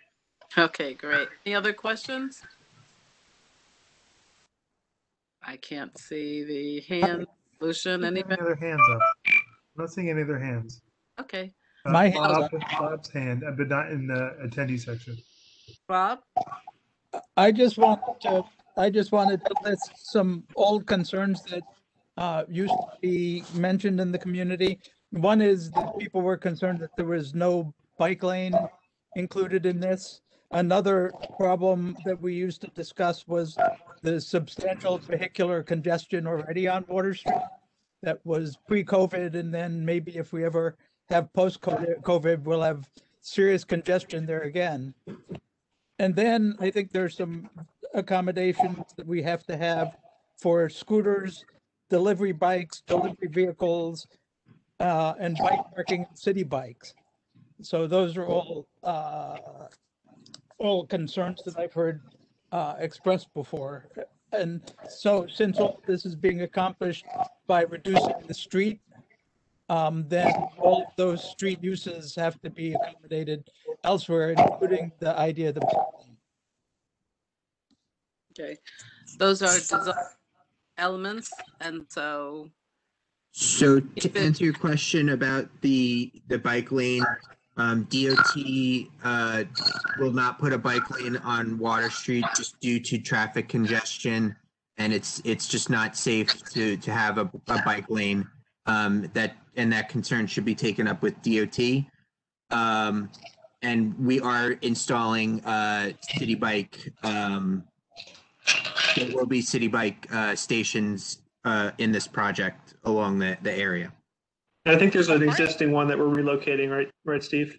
Yes, we'll probably remove it for temporarily and put it back in. How about general bike parking? I believe there is, we are installing DOT bike racks, yes. I think one of the problems I just noticed overall is that whether or not there are bike lanes, there are bikes everywhere. And now we actually have bike delivery vehicles that you have an electric bike and it has a little trailer on it, making deliveries from various companies. All of those things produce a lot of speed and a lot of congestion. And as a senior person on the streets, they're dangerous, but we need to accommodate where they're going. And I don't see that in the planning here at all. Bob, those are really design elements, and we're dealing with construction. So I think we need to wait, as Tammy said. Can you take this up when they come back and address some of the other issues that Tammy was asking them to coordinate with Hanover Square? So when do we come back with these issues? Which meeting? I'm not sure yet. I think that we'll make a determination. Yeah, and I do want to be clear here that although we'd be happy to talk about any changes that were made in response to coordinating with the private projects nearby in the project area. This project has been greenlit by OMB to proceed fully permitted, so we are going to begin construction in April or May. But obviously happy to talk about how decisions were made, and if there's any flexibility we can have at this point. Okay, so obviously there's going to be a lot more discussion about this. Thank you. I appreciate you coming tonight and presenting to us, and we will. Thank you for having us. Well, we will be seeing you soon, I suspect. Great. Stay healthy and stay warm, everyone. You also. All right. Good night. Good night. All right, good night. Okay, I'm making a chair decision to move number 5, which is a reso that Mariama and Justine have brought to the committee. So take it away, Mariama and Justine. So the CARES Act, and I'm sorry, I'm using the acronym. I don't recall what it spells out, but basically it is a federal vehicle to provide COVID relief to others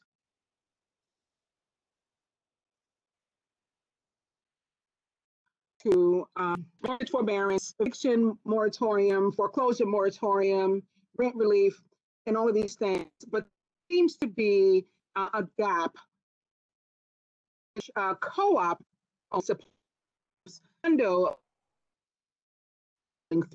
and so Justine and I co-authored this working draft in that regard, and are hoping that you guys will support it. Lucian, can we bring it up, or is that? Everyone should have. Give me 1 second. I'm going to bring it up for you.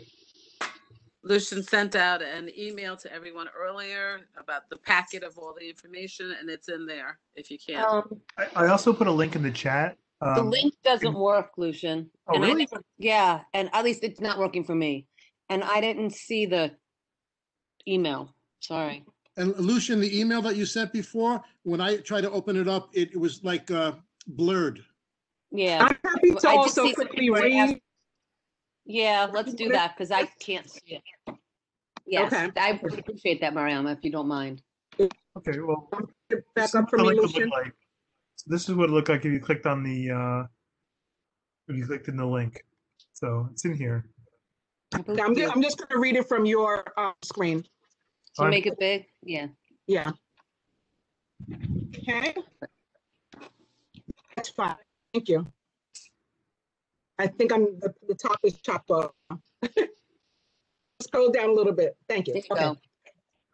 So again, regarding COVID-19 relief for residential condominiums and cooperatives, cooperatives here after to be referred to as co-ops, condominiums referred to as condos.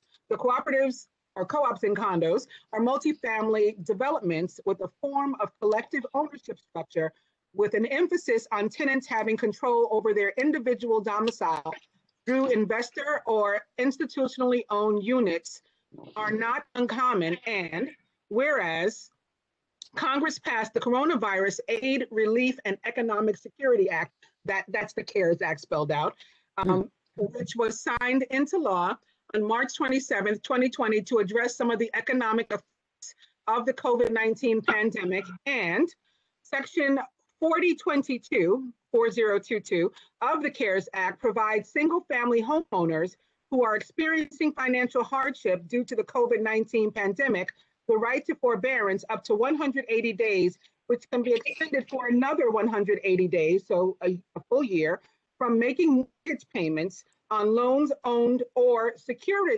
securitized by Federal National Mortgage Association, otherwise known as Fannie Mae, and the Federal Home Loan Mortgage Corporation, also known as Freddie Mac. And the CARES Act provides for rent relief, mortgage forbearance, and moratoriums on evictions and foreclosures, but seemingly could do with an emergency stopgap measure with specific regard to co-op and condo apartment owners.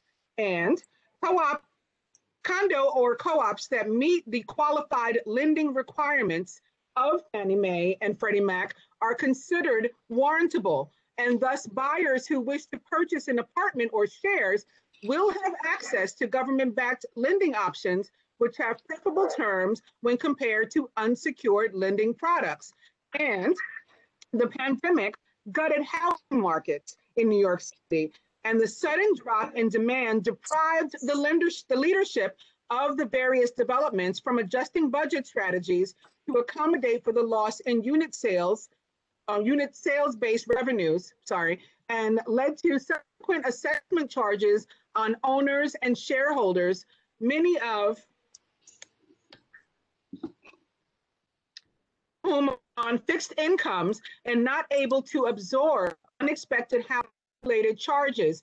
And if left unchecked, the precipitous drop in unit sales-based revenues could inevitably lead to a death spiral in which the lack of mortgage availability further dampens demand, which leads to a larger sales-related income deficit for co-ops and condos, pushing them further out of compliance with Fannie Mae and Freddie Mac requirements, which places additional constraints on mortgages. Now, whereas newer buildings where the sponsor has not had the initial opportunity to sell units to new buyers and still owns a large share of the units do not qualify for warrantability by Fannie Mae or Freddie Mac. And whereas that in turn has the effect of preventing lenders from offering inexpensive government secured mortgages any prospective purchasers, which further depresses one's ability to buy or sell a co-op or condo apartment.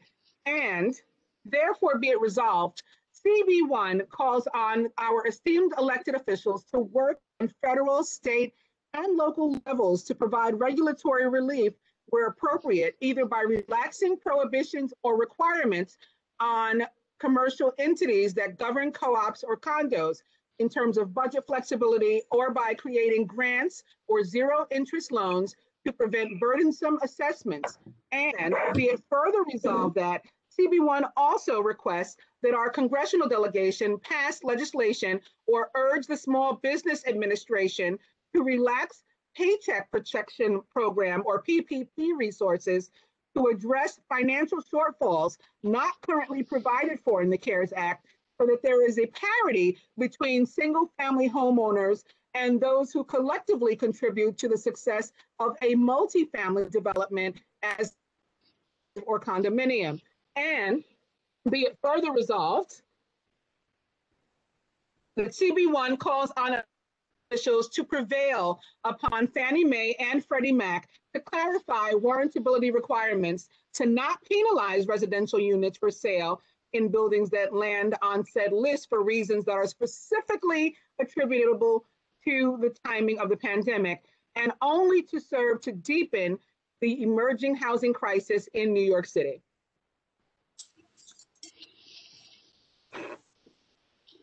Yeah, I see that. I saw that typo. I'll fix that. Okay. Okay. So any questions or comments on that? Or I'm sorry. Did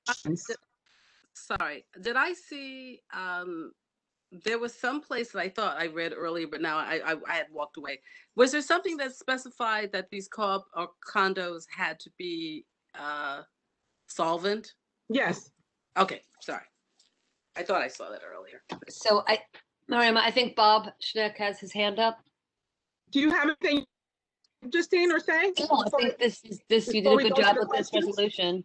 And Okay. I think it expresses what we need to do. I think it's clear, but of course I'm very close to it. So always open to input from other people. Okay, let's have Bob.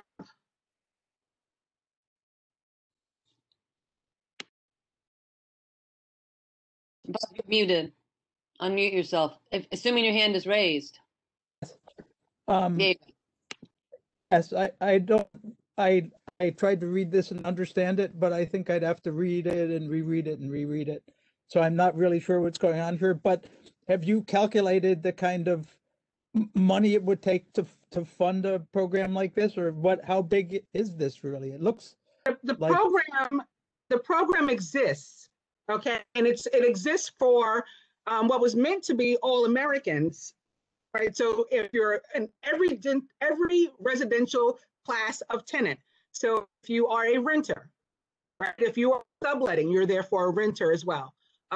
If you're a single family dwelling owner, if you are just got a mortgage, or you have a mortgage that you have to pay. Is anybody who is not, you're in danger of eviction. All of these things are covered. The only thing that's not covered are these assessments that are only attributable to co-ops and condos.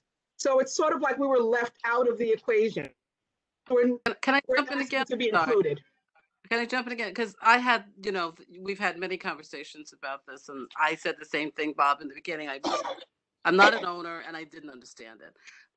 But when you ask about how much money, do you mean there's no money that has to be? I think you need to explain that, Miriam. They're not asking for money to be contributed. Right. That's true as well. We're not. I mean, the CARES Act is something that's funded, so I want to be clear about that. And I saw that Hannah was on. I don't want to put her on the spot, but she may wish to jump in at some point and clarify the details of the CARES Act. I also included a link with the resolution from where I found information to that in that regard.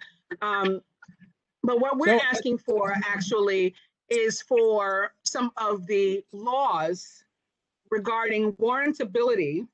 What does that mean? What does warrantability mean? I asked the same question. Warrantability is sort of like it's like financial stability, right? That's it's I want to say worthiness, but at the same time, it's not really, because the co-ops and condos for which we're seeking help are otherwise solvent, but there's a test basically that's used as a mechanism to determine who would normally in normal times be eligible for a secured loan and who wouldn't. So a person would go for into the bank, and they'd want a secured loan, and they'd not only have to have their credit checked, but the credit of the co-op or condominium where they're purchasing would also have to be checked.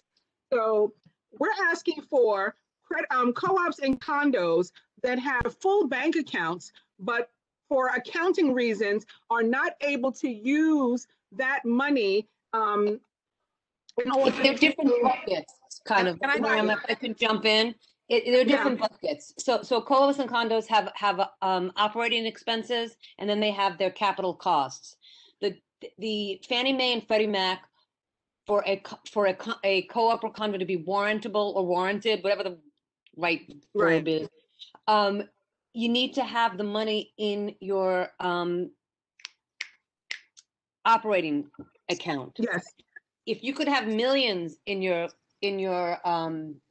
long-term reserve fund, that's not going to count right now today under the Fannie Mae and Freddie Mac lending There's a situation. rule under the Freddie Mae and Freddie. I know I can't say it. You know who it is. Freddie and Fannie. There's a rule that prevents an entity from transferring those funds. So we're asking if, for example, that rule could be relaxed. Relaxed And you could until allow COVID's people to over. transfer Not funds. forever, but until Right. COVID's over. And what that would do would be to give people who've got these condos or co-ops, it's the ability to be able to sell your place if you need to, without having to worry about only having cash buyers, for example, because that limits the sales right there, number one. But number two, even when you're there, if in fact the building needs to be get themselves financially liquid enough in their operating accounts, they're going to have to do assessments on the people that live in the building. So just as an example, does our building, Liberty Court, have this problem, or?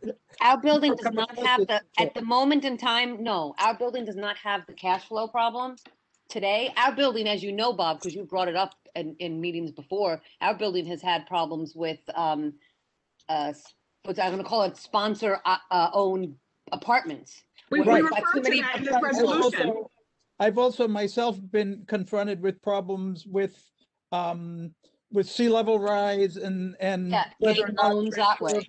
that kind of insurance. Those are the things, yes. Those are the things that we're asking for an entity that's otherwise solvent, for those things to be relaxed temporarily, so that we're able to sell our apartments if we're interested in doing that, so that buyers are not just loans and mortgages, but government secured loans, and so that we have relief and support just the same way every other classification of residential tenant does. And that's all this is That's asking the for. ask. It That's shouldn't the be ask. any more Hold money on, out of ladies, anybody's ladies, pocket. ladies, It shouldn't be Justine. money out of the CARES Act. Justine, Yeah. hold on. Bob, do you understand? No. Hold on, ladies. Because if I were a bank and then I were insuring this building, I would have to make sure that if there was another Sandy during this period and this was flooded, that it was insured. Okay. No, it's not that. It's not that. Okay, so for example, the CARES Act prevents banks from being able to foreclose on mortgages.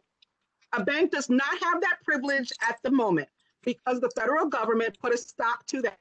So anybody that's in a single family home who would otherwise be in danger of foreclosure or is unable to pay their mortgage and could use some sort of amnesty, or in this case, forbearance, they are getting it under the CARES Act. So we're not asking for the banks or the government to do anything that they're not doing for other Americans. We're simply clarifying that co-ops and condos have seemingly been inadvertently left out. And so we're asking for inclusion that doesn't require any money being laid out. It requires us to be allowed to do business, essentially. Can I just jump in again? Yeah. Bob, do you still understand? It has nothing to do with insurance. And Mariama explained it to me in a very simple form. So you have two accounts. You have two accounts for your condo or condominium. You have an operating expense account, which is like a slush fund. And you have an operating account, which is what you need to run the building on a daily basis. And you have a capital account, which is like a slush fund, right? So if you have big emergencies, you have to replace windows, you have to do whatever. So what's happening is because people are not working and people are not able to sell their condos, and people are not able to buy condos because they can't get guaranteed Fannie Freddie mortgages.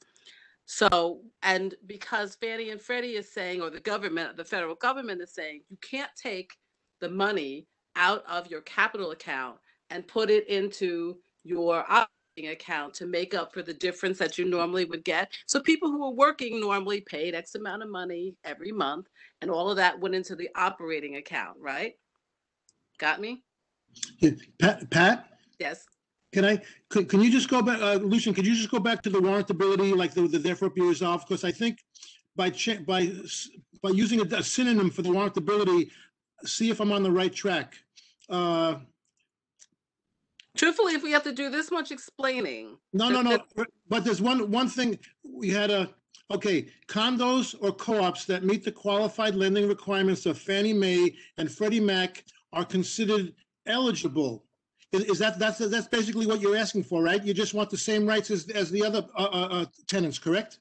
Yes. So if like I said, I don't need to change that word, but I'm just saying in our minds, if people just say are considered condos and co-ops that meet these requirements are of Fannie Mae and Freddie Mac are considered eligible, and those buyers, and that to me that's I don't think that's what the issue is. I don't think that. Well, some people, I thought that some people had said that. Michael, it is the issue, Mariam, actually, Pat, because basically ladies, hold on. Michael, you there? That's exactly what they're saying. Hold on a second. Michael. You mean Kettering? Where is he? Who are you looking for? Michael Kettering. Michael Kettering. I don't see Michael. Yeah, I see him there. Yes, unmute. Oh, I do see him. Yes, he's muted. Michael, unmute. Pat, Okay. Sorry, I was muted. Yes. Thank you. Do you understand this? You're a lawyer. So is Justine. But do you understand this reso? Yeah, I think I'm comfortable with it. Can I explain it? No. See, that's the problem. If we can't explain it, Miriam and Justine. Okay. Can I go to other questions and maybe we'll get clarity that way? But doesn't the word eligible make things a little clearer? It does. So my question is the problem that you started out doing this resolution because renters are being, there's a special No, relief? nothing to do with renters whatsoever. This is all about renters are covered. Renters get rent relief if they need under the CARES Act. Renters are covered. So wait, Mariam, let me say this back to you, Bob. But part of the what problem. I'm trying to say before you answer it. Okay, go ahead. What I'm trying to say is that renters are protected from evictions and have other privileges or other advantages. And that it seems to me like you maybe set off to write this so the condo and condominium owners would have some advantages too. Is that's not advantages, not advantages, protections. The same way every other, it's not only renters, it's homeowners as well. American homeowners have zero interest mortgage rates for those who are able to pay something, and more complete mortgage forbearance for those who are not able to pay. And foreclosure protection. They cannot be foreclosed on. It is illegal right now for a bank to foreclose on the CARES Act. Right. So we're asking for co-ops and condos to be included in those protections, the same way the homeowners are, the same way the renters are. But we're taking it one step farther, Mariama, because Hold on. Elizabeth, are you there? Elizabeth. Is she there? Unmute yourself. Unmute yourself. I don't see any Elizabeth with a hand raised. Don't see no hand up. I'm trying to get some people. But there are people with hands up that may help to bring some Detta clarity. has her hand up right now. Then go to some people with the hands up and let's see if they can explain it. Like I'm gonna go to Detta. Go to Detta and yeah. Detta, unmute yourself. You're on mute, Detta. I am here. Yeah. So I do work in this field. So I have a couple concerns. One issue is that co-ops and condos are completely different legal entities. A co-op, you own shares in a corporation that are allocated to your apartment. A condo, you own real property. A co-op can borrow against the co-op. And so the co-op can have a mortgage overall. And they can do that for some of their capital costs so that they don't have to have an assessment. A condo cannot borrow against the condo because the condo is just a shell. So the condo would have to have assessments if they had a capital cost come up that they hadn't planned for and didn't have reserved. So I'm trying to understand, are you wanting the co-op that has a mortgage against the co-op as a whole to be able to have the protections on it? Or No. No, No, Detta, no, there's no mortgage involved. There's no mortgage involved. Okay. Basically, so Detta, we're not, can I speak and answer Detta's question? Okay. So yes, they're two separate entities. The issue that we're trying to address, because it's complicated. I think part of the reason why condos and co-ops were left out of this is because this issue about the warrantability and the qualified lending requirements in this way, the eligibility requirement would only apply to a condo or co-op. Are you talking? You know that, okay? Many people on the call who are not condo or co-op owners don't know that. So step one is maybe we're just too complicated for a lot. Are you talking about co-op? Are you talking about both? I mean, I know there are some co-ops where the co-op as a whole is not able to pay their utilities, not able to pay their taxes, and then banks will not give mortgages to people who want to buy those units.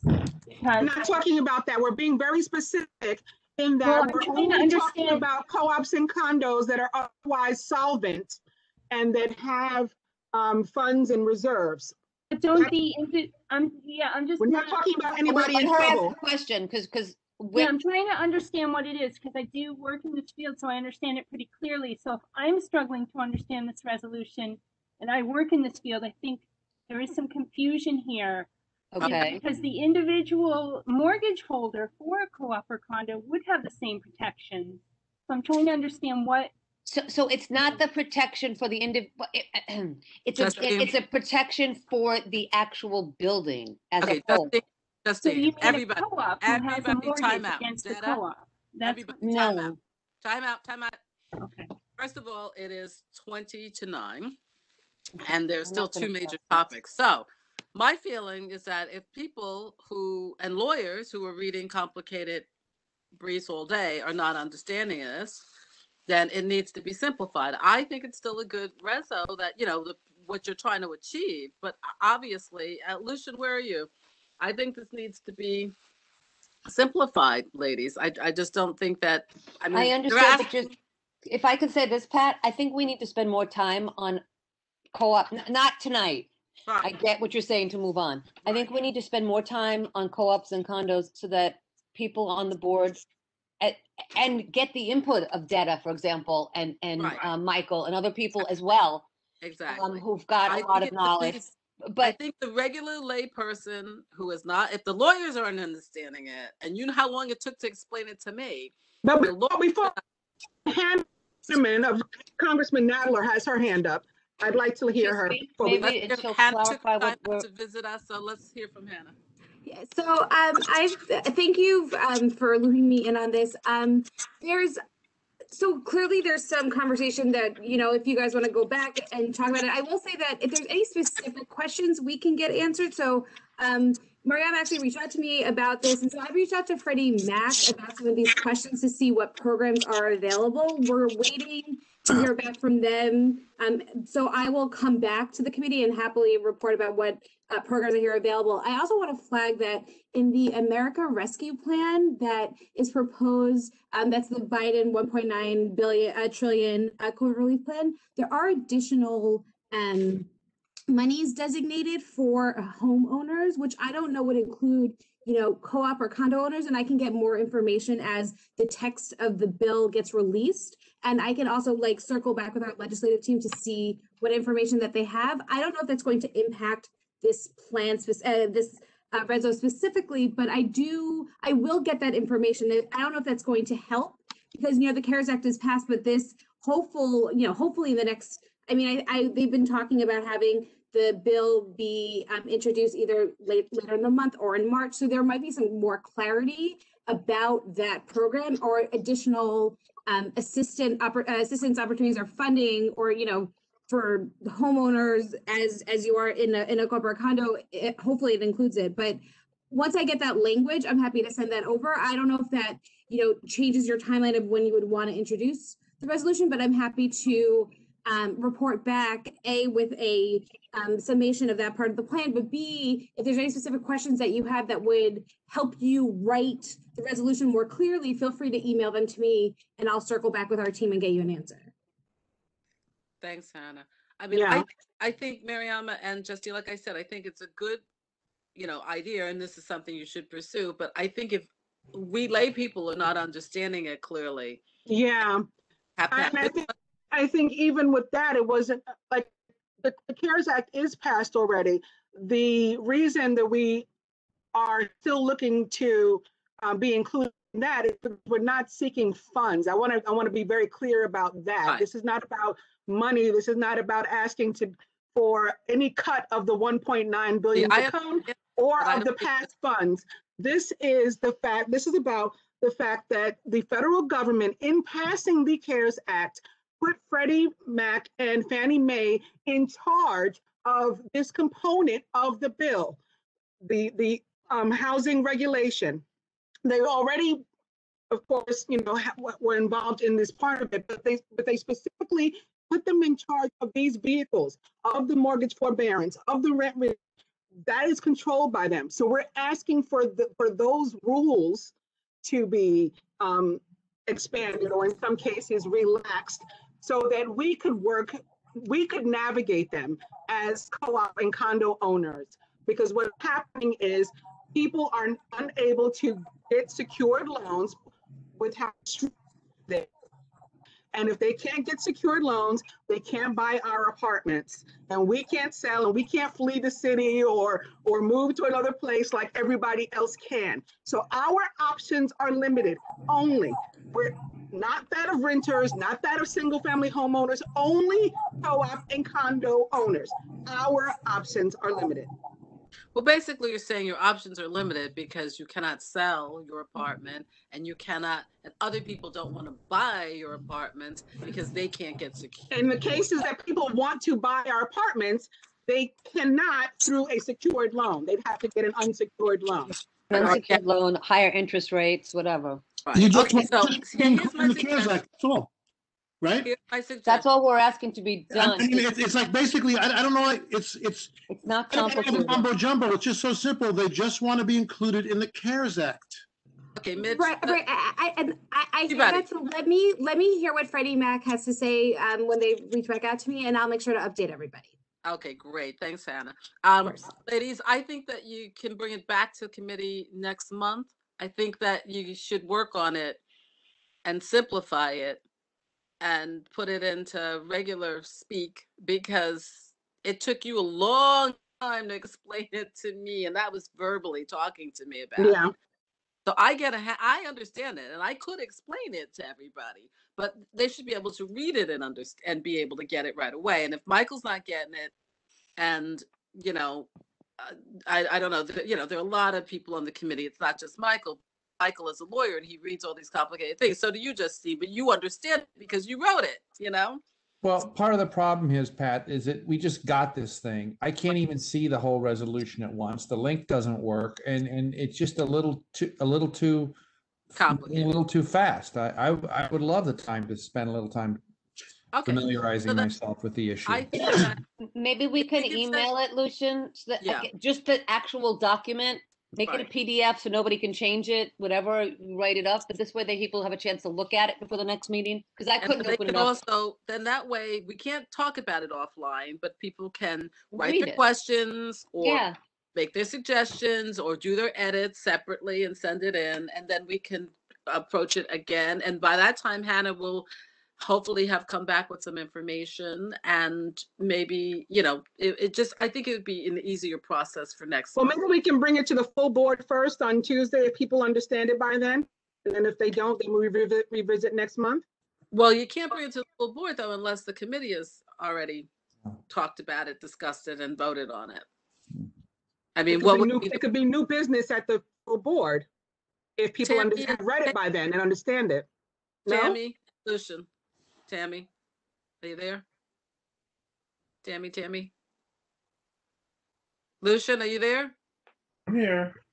All right, so I don't think Is that correct or I could be wrong? I mean that's up to the chair. I can't speak to. Oh, it's up to the chair. Okay.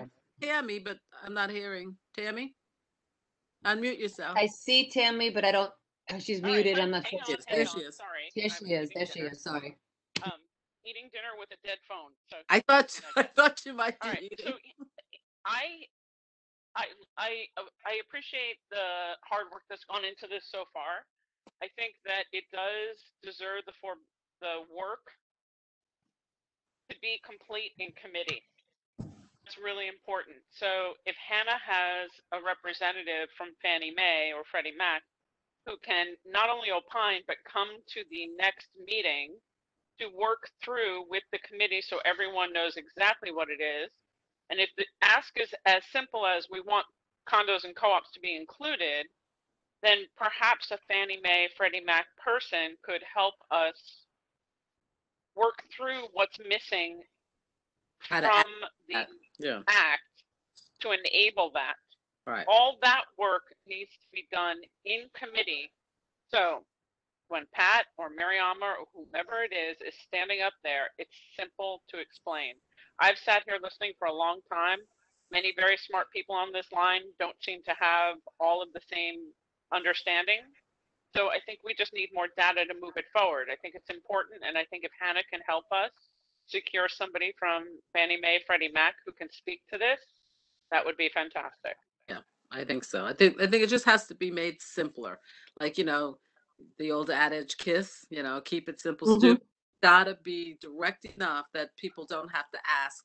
And the same thing happened in the workshop when we did the Reso workshop. It's got to be direct enough people don't ask a whole bunch of questions, that they actually understand it upon first reading, or at least second reading. So I think Michael's right. I think if we can just delay it till next month, I think you'd be much happier because you wouldn't be spending half an hour having to explain it to people. Okay.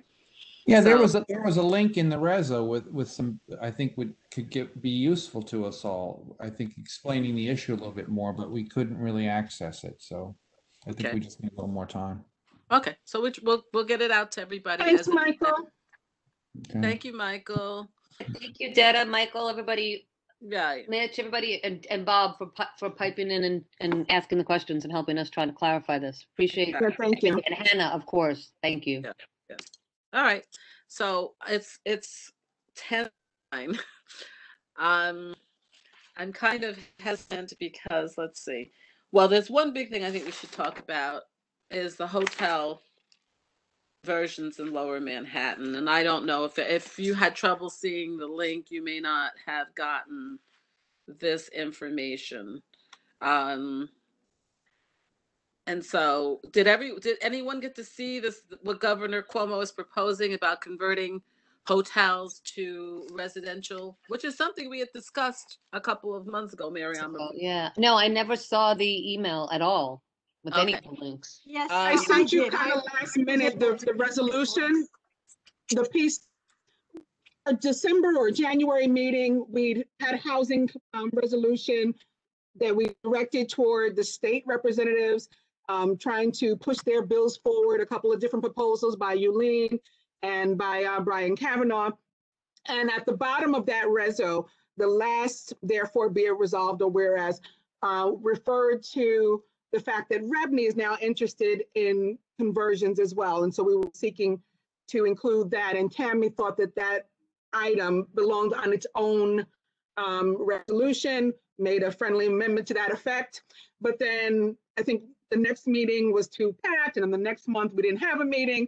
And so coincidentally, we're on that conversion topic again, because now the governor has joined the conversation. So we do have, I sent it sort of last minute to you, Justine. I gave you access to the Google Doc again.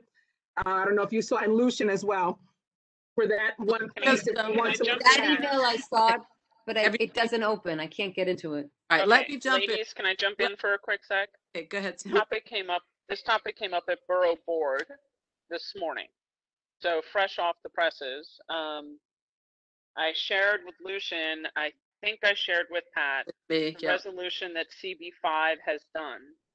And they called me right after the borough board meeting because I piped up and said, governor's proposal, of course, sucks because it doesn't include Community Board 1 in any way.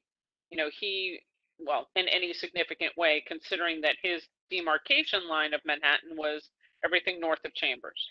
Which, by the way, in discussing last night, we figured out, because we kept saying that there was an SRO. It was the hotel that was on the corner of Chambers and West Broadway. And so obviously they knew that also. So they made the demarcation line in the middle of Chambers Street. That hotel fell into it.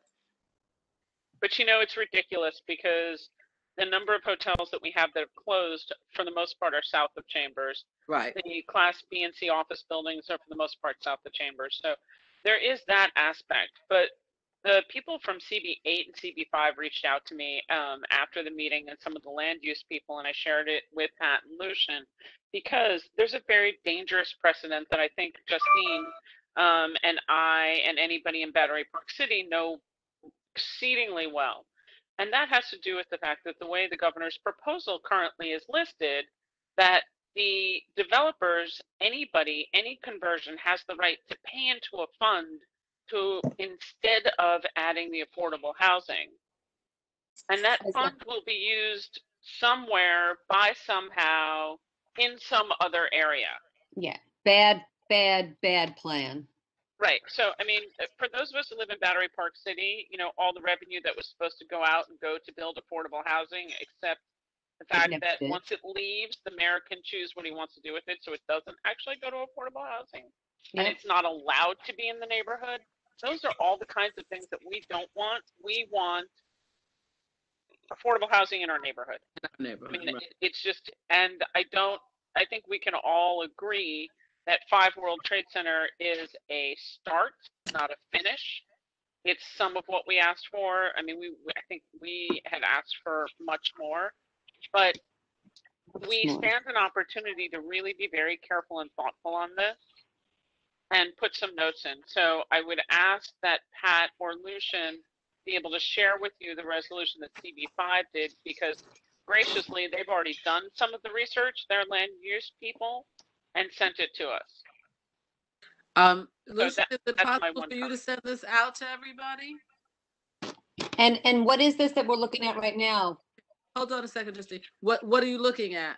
What Lucian has on the This is an article that's summarizing what the That's governor is. Go back to this article. Yeah. So So this Lucian, article is something that I included in the link that some of you said works, some of you said doesn't work. It but doesn't work. I can't let get me it. just- some of you let me it just- works for, some of you it doesn't work for. First So- of all, can you send that CB5's reso to everybody? And so the article that was set that you're looking at on the screen, and I don't know if everybody can read, but the governor is basically proposing that I think it's from Chambers Street up to 110th, I think it is, that Chambers to 110th Street, that any Class B or Class C buildings, and I looked up what those are, that are, empty and not being used, could be converted to residential use. And if you're interested in what a Class B building is, Class B buildings are generally a little older, but still have good quality management and tenants. These are older buildings and are located in less desirable areas and often in need of extensive renovation. And Class C buildings are even older, and they're the lowest classification of office buildings and spaces. Class C. These are older buildings and are located in less desirable areas and often in need of extensive renovation. Architecturally, these buildings are the least desirable, and building infrastructure and technology is outdated. So we have buildings, we have hotels that are empty in our community. I don't know if they'd be considered Class B or C because some of them are, kind of new and it's a desirable area. So they don't seem to fall into Class B or C if we're talking about less desirable areas, but they're empty that are not being used. And maybe we could, what we want to do is understand and ask why we're not included. We want to know why Lower Manhattan is not included in this proposal. And I guess that means writing a reso, actually asking why we're not included.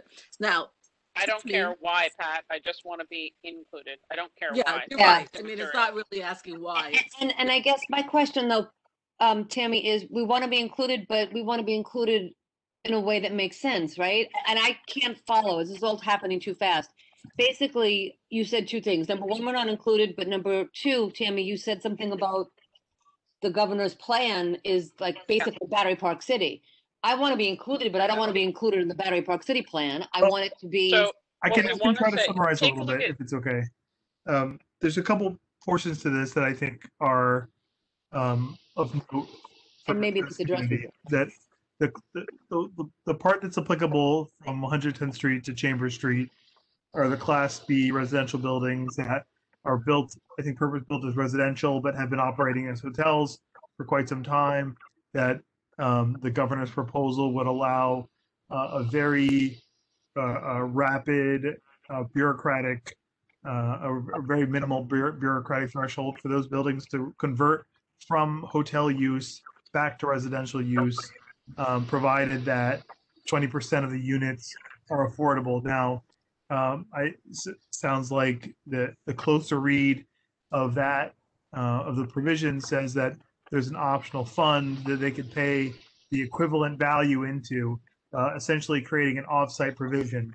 That those of you who remember the conversations around inclusionary housing and mandatory inclusionary housing, those are the kind of the weakest elements to that, the offsite provision. So that's one snag that the committee needs to discuss. The second snag is that this is a really specific building type that we racked our brains in an earlier call to try to figure out why it stopped at Chambers Street. And it sounds like there is one of those buildings on the north side of Chambers Street just falling within the zone of applicability. But it's not really a common building type in our district. What we have more of are purpose-built hotels that are very vacant right now. Right. So the second snag is that, you know, the narrowness of the type of hotel that can be converted doesn't really cover us, even if it were expanded to the entirety of our district. But we would also need to broaden the types of hotels that can be converted to residential units as well. So I think that those are the things that by my read, are the things that require the most comment. Yeah. I have a couple of more things. So number one, 20% affordable is not enough. And number two, owner can buy their way out of affordability. I agree with you. That's not, that's a no-go. But I also think we should push back and say that, I mean, again, this is what I think, but I think 20% affordability in the building is not enough. They need to do it multi-tiered building where you've got 20% truly affordable, 20% middle class, 20% upper middle class, 20% rich. And if that can't make people, whoever buys it, that's what it is. And it has to go on in perpetuity. As far as for the future, none of this nonsense where in 20 years it expires or 30 years it expires, like the 421A and 421G. We really need to, this is a time when we need to put our feet down and say, no, all throughout Manhattan, this is just not acceptable. This is what has destroyed.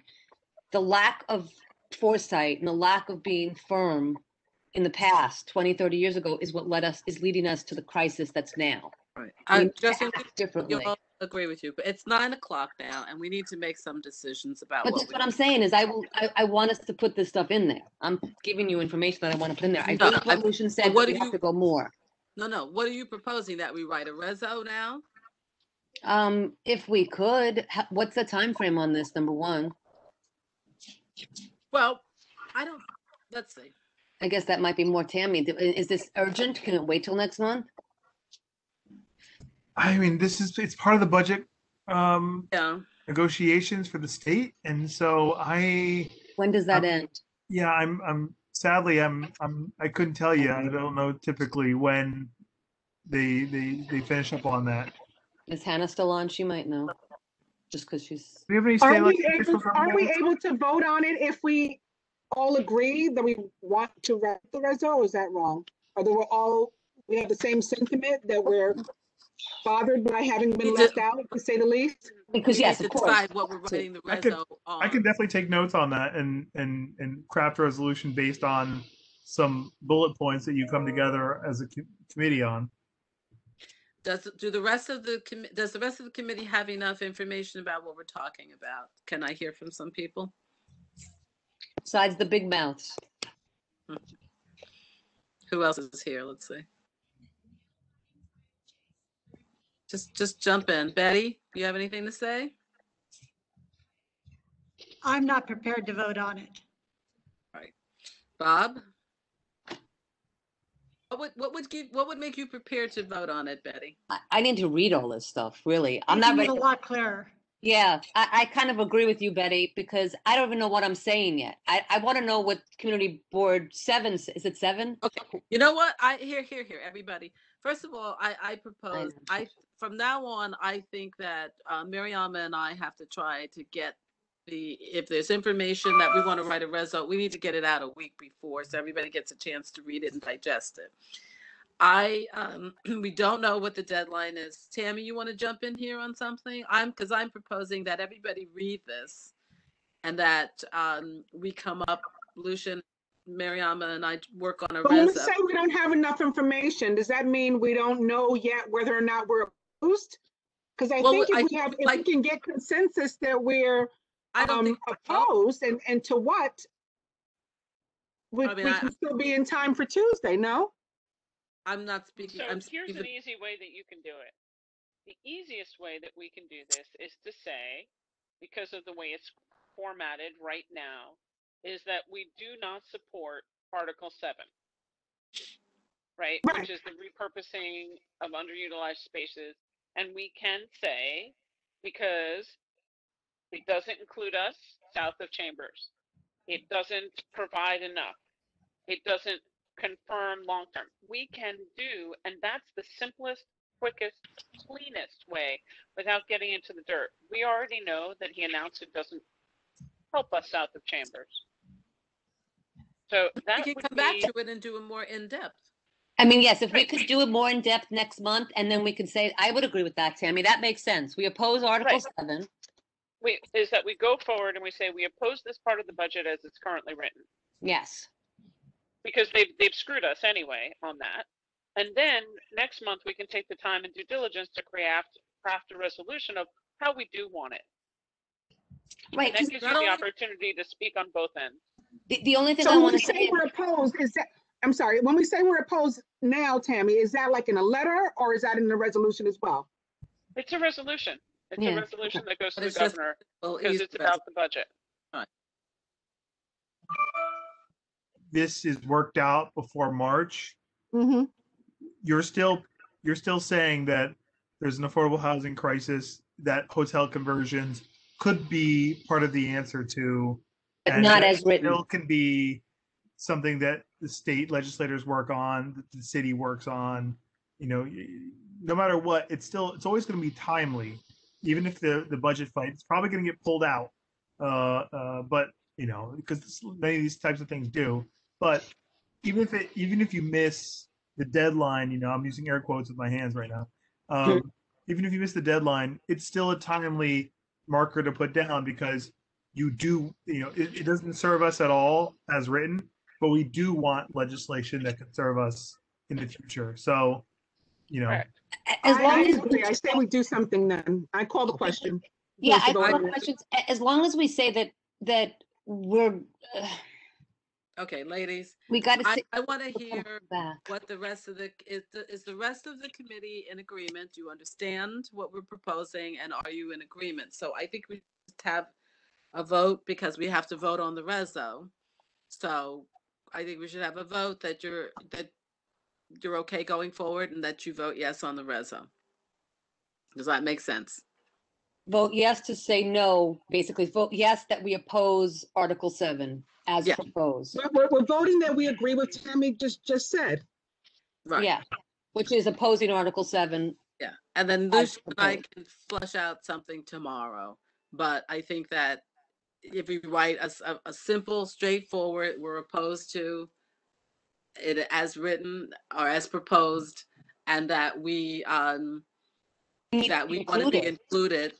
We want to be included. Lower Manhattan should be included, and that we want. I mean, I don't know, Tammy. That he's talking about these C and B buildings, and I don't know if we should. If we should get into that because I don't understand it. Yeah, because I don't know. The way I heard what she was proposing is it's that we just a would, classification of office buildings. That's all it is. and we talk So about it's not. that next month, right? Yes. That's what we're saying. Basically, what we're doing is we're calling it out. We're saying it doesn't include us. We don't support it because it doesn't include us. Yes. And the only other relevant facts that we can put in there is south of Chambers Street, number of hotels and occupancy, which is all normal stuff that's based and related to his obnoxious ignoring of CB1. Yes. Okay. So let's So have a question. Yeah, I'll second it then. Okay, let's have a vote on it. Do we need to have a roll call, or can we just do it? Anyone opposed to it? Would you please let us know? Yeah, let me just make sure I have everything pulled up here. I'd also like to just take a quick look around the room here just to make sure that we are still having quorum, because it's been a long meeting. So I have in quorum. just a quick look here. It appears that we do have quorum, especially since Tammy's here. But I just like to there is a hand up in the attendee section. I think it'd be important to. Okay. Yeah, I'm just gonna open this. Catherine Manfredonia Corrigan. Yep. I have a question. I mean, so has anyone done the slightest bit of research into what happens after the pandemic when we need hotels for tourists? Has anyone even looked into what you would do to have schools?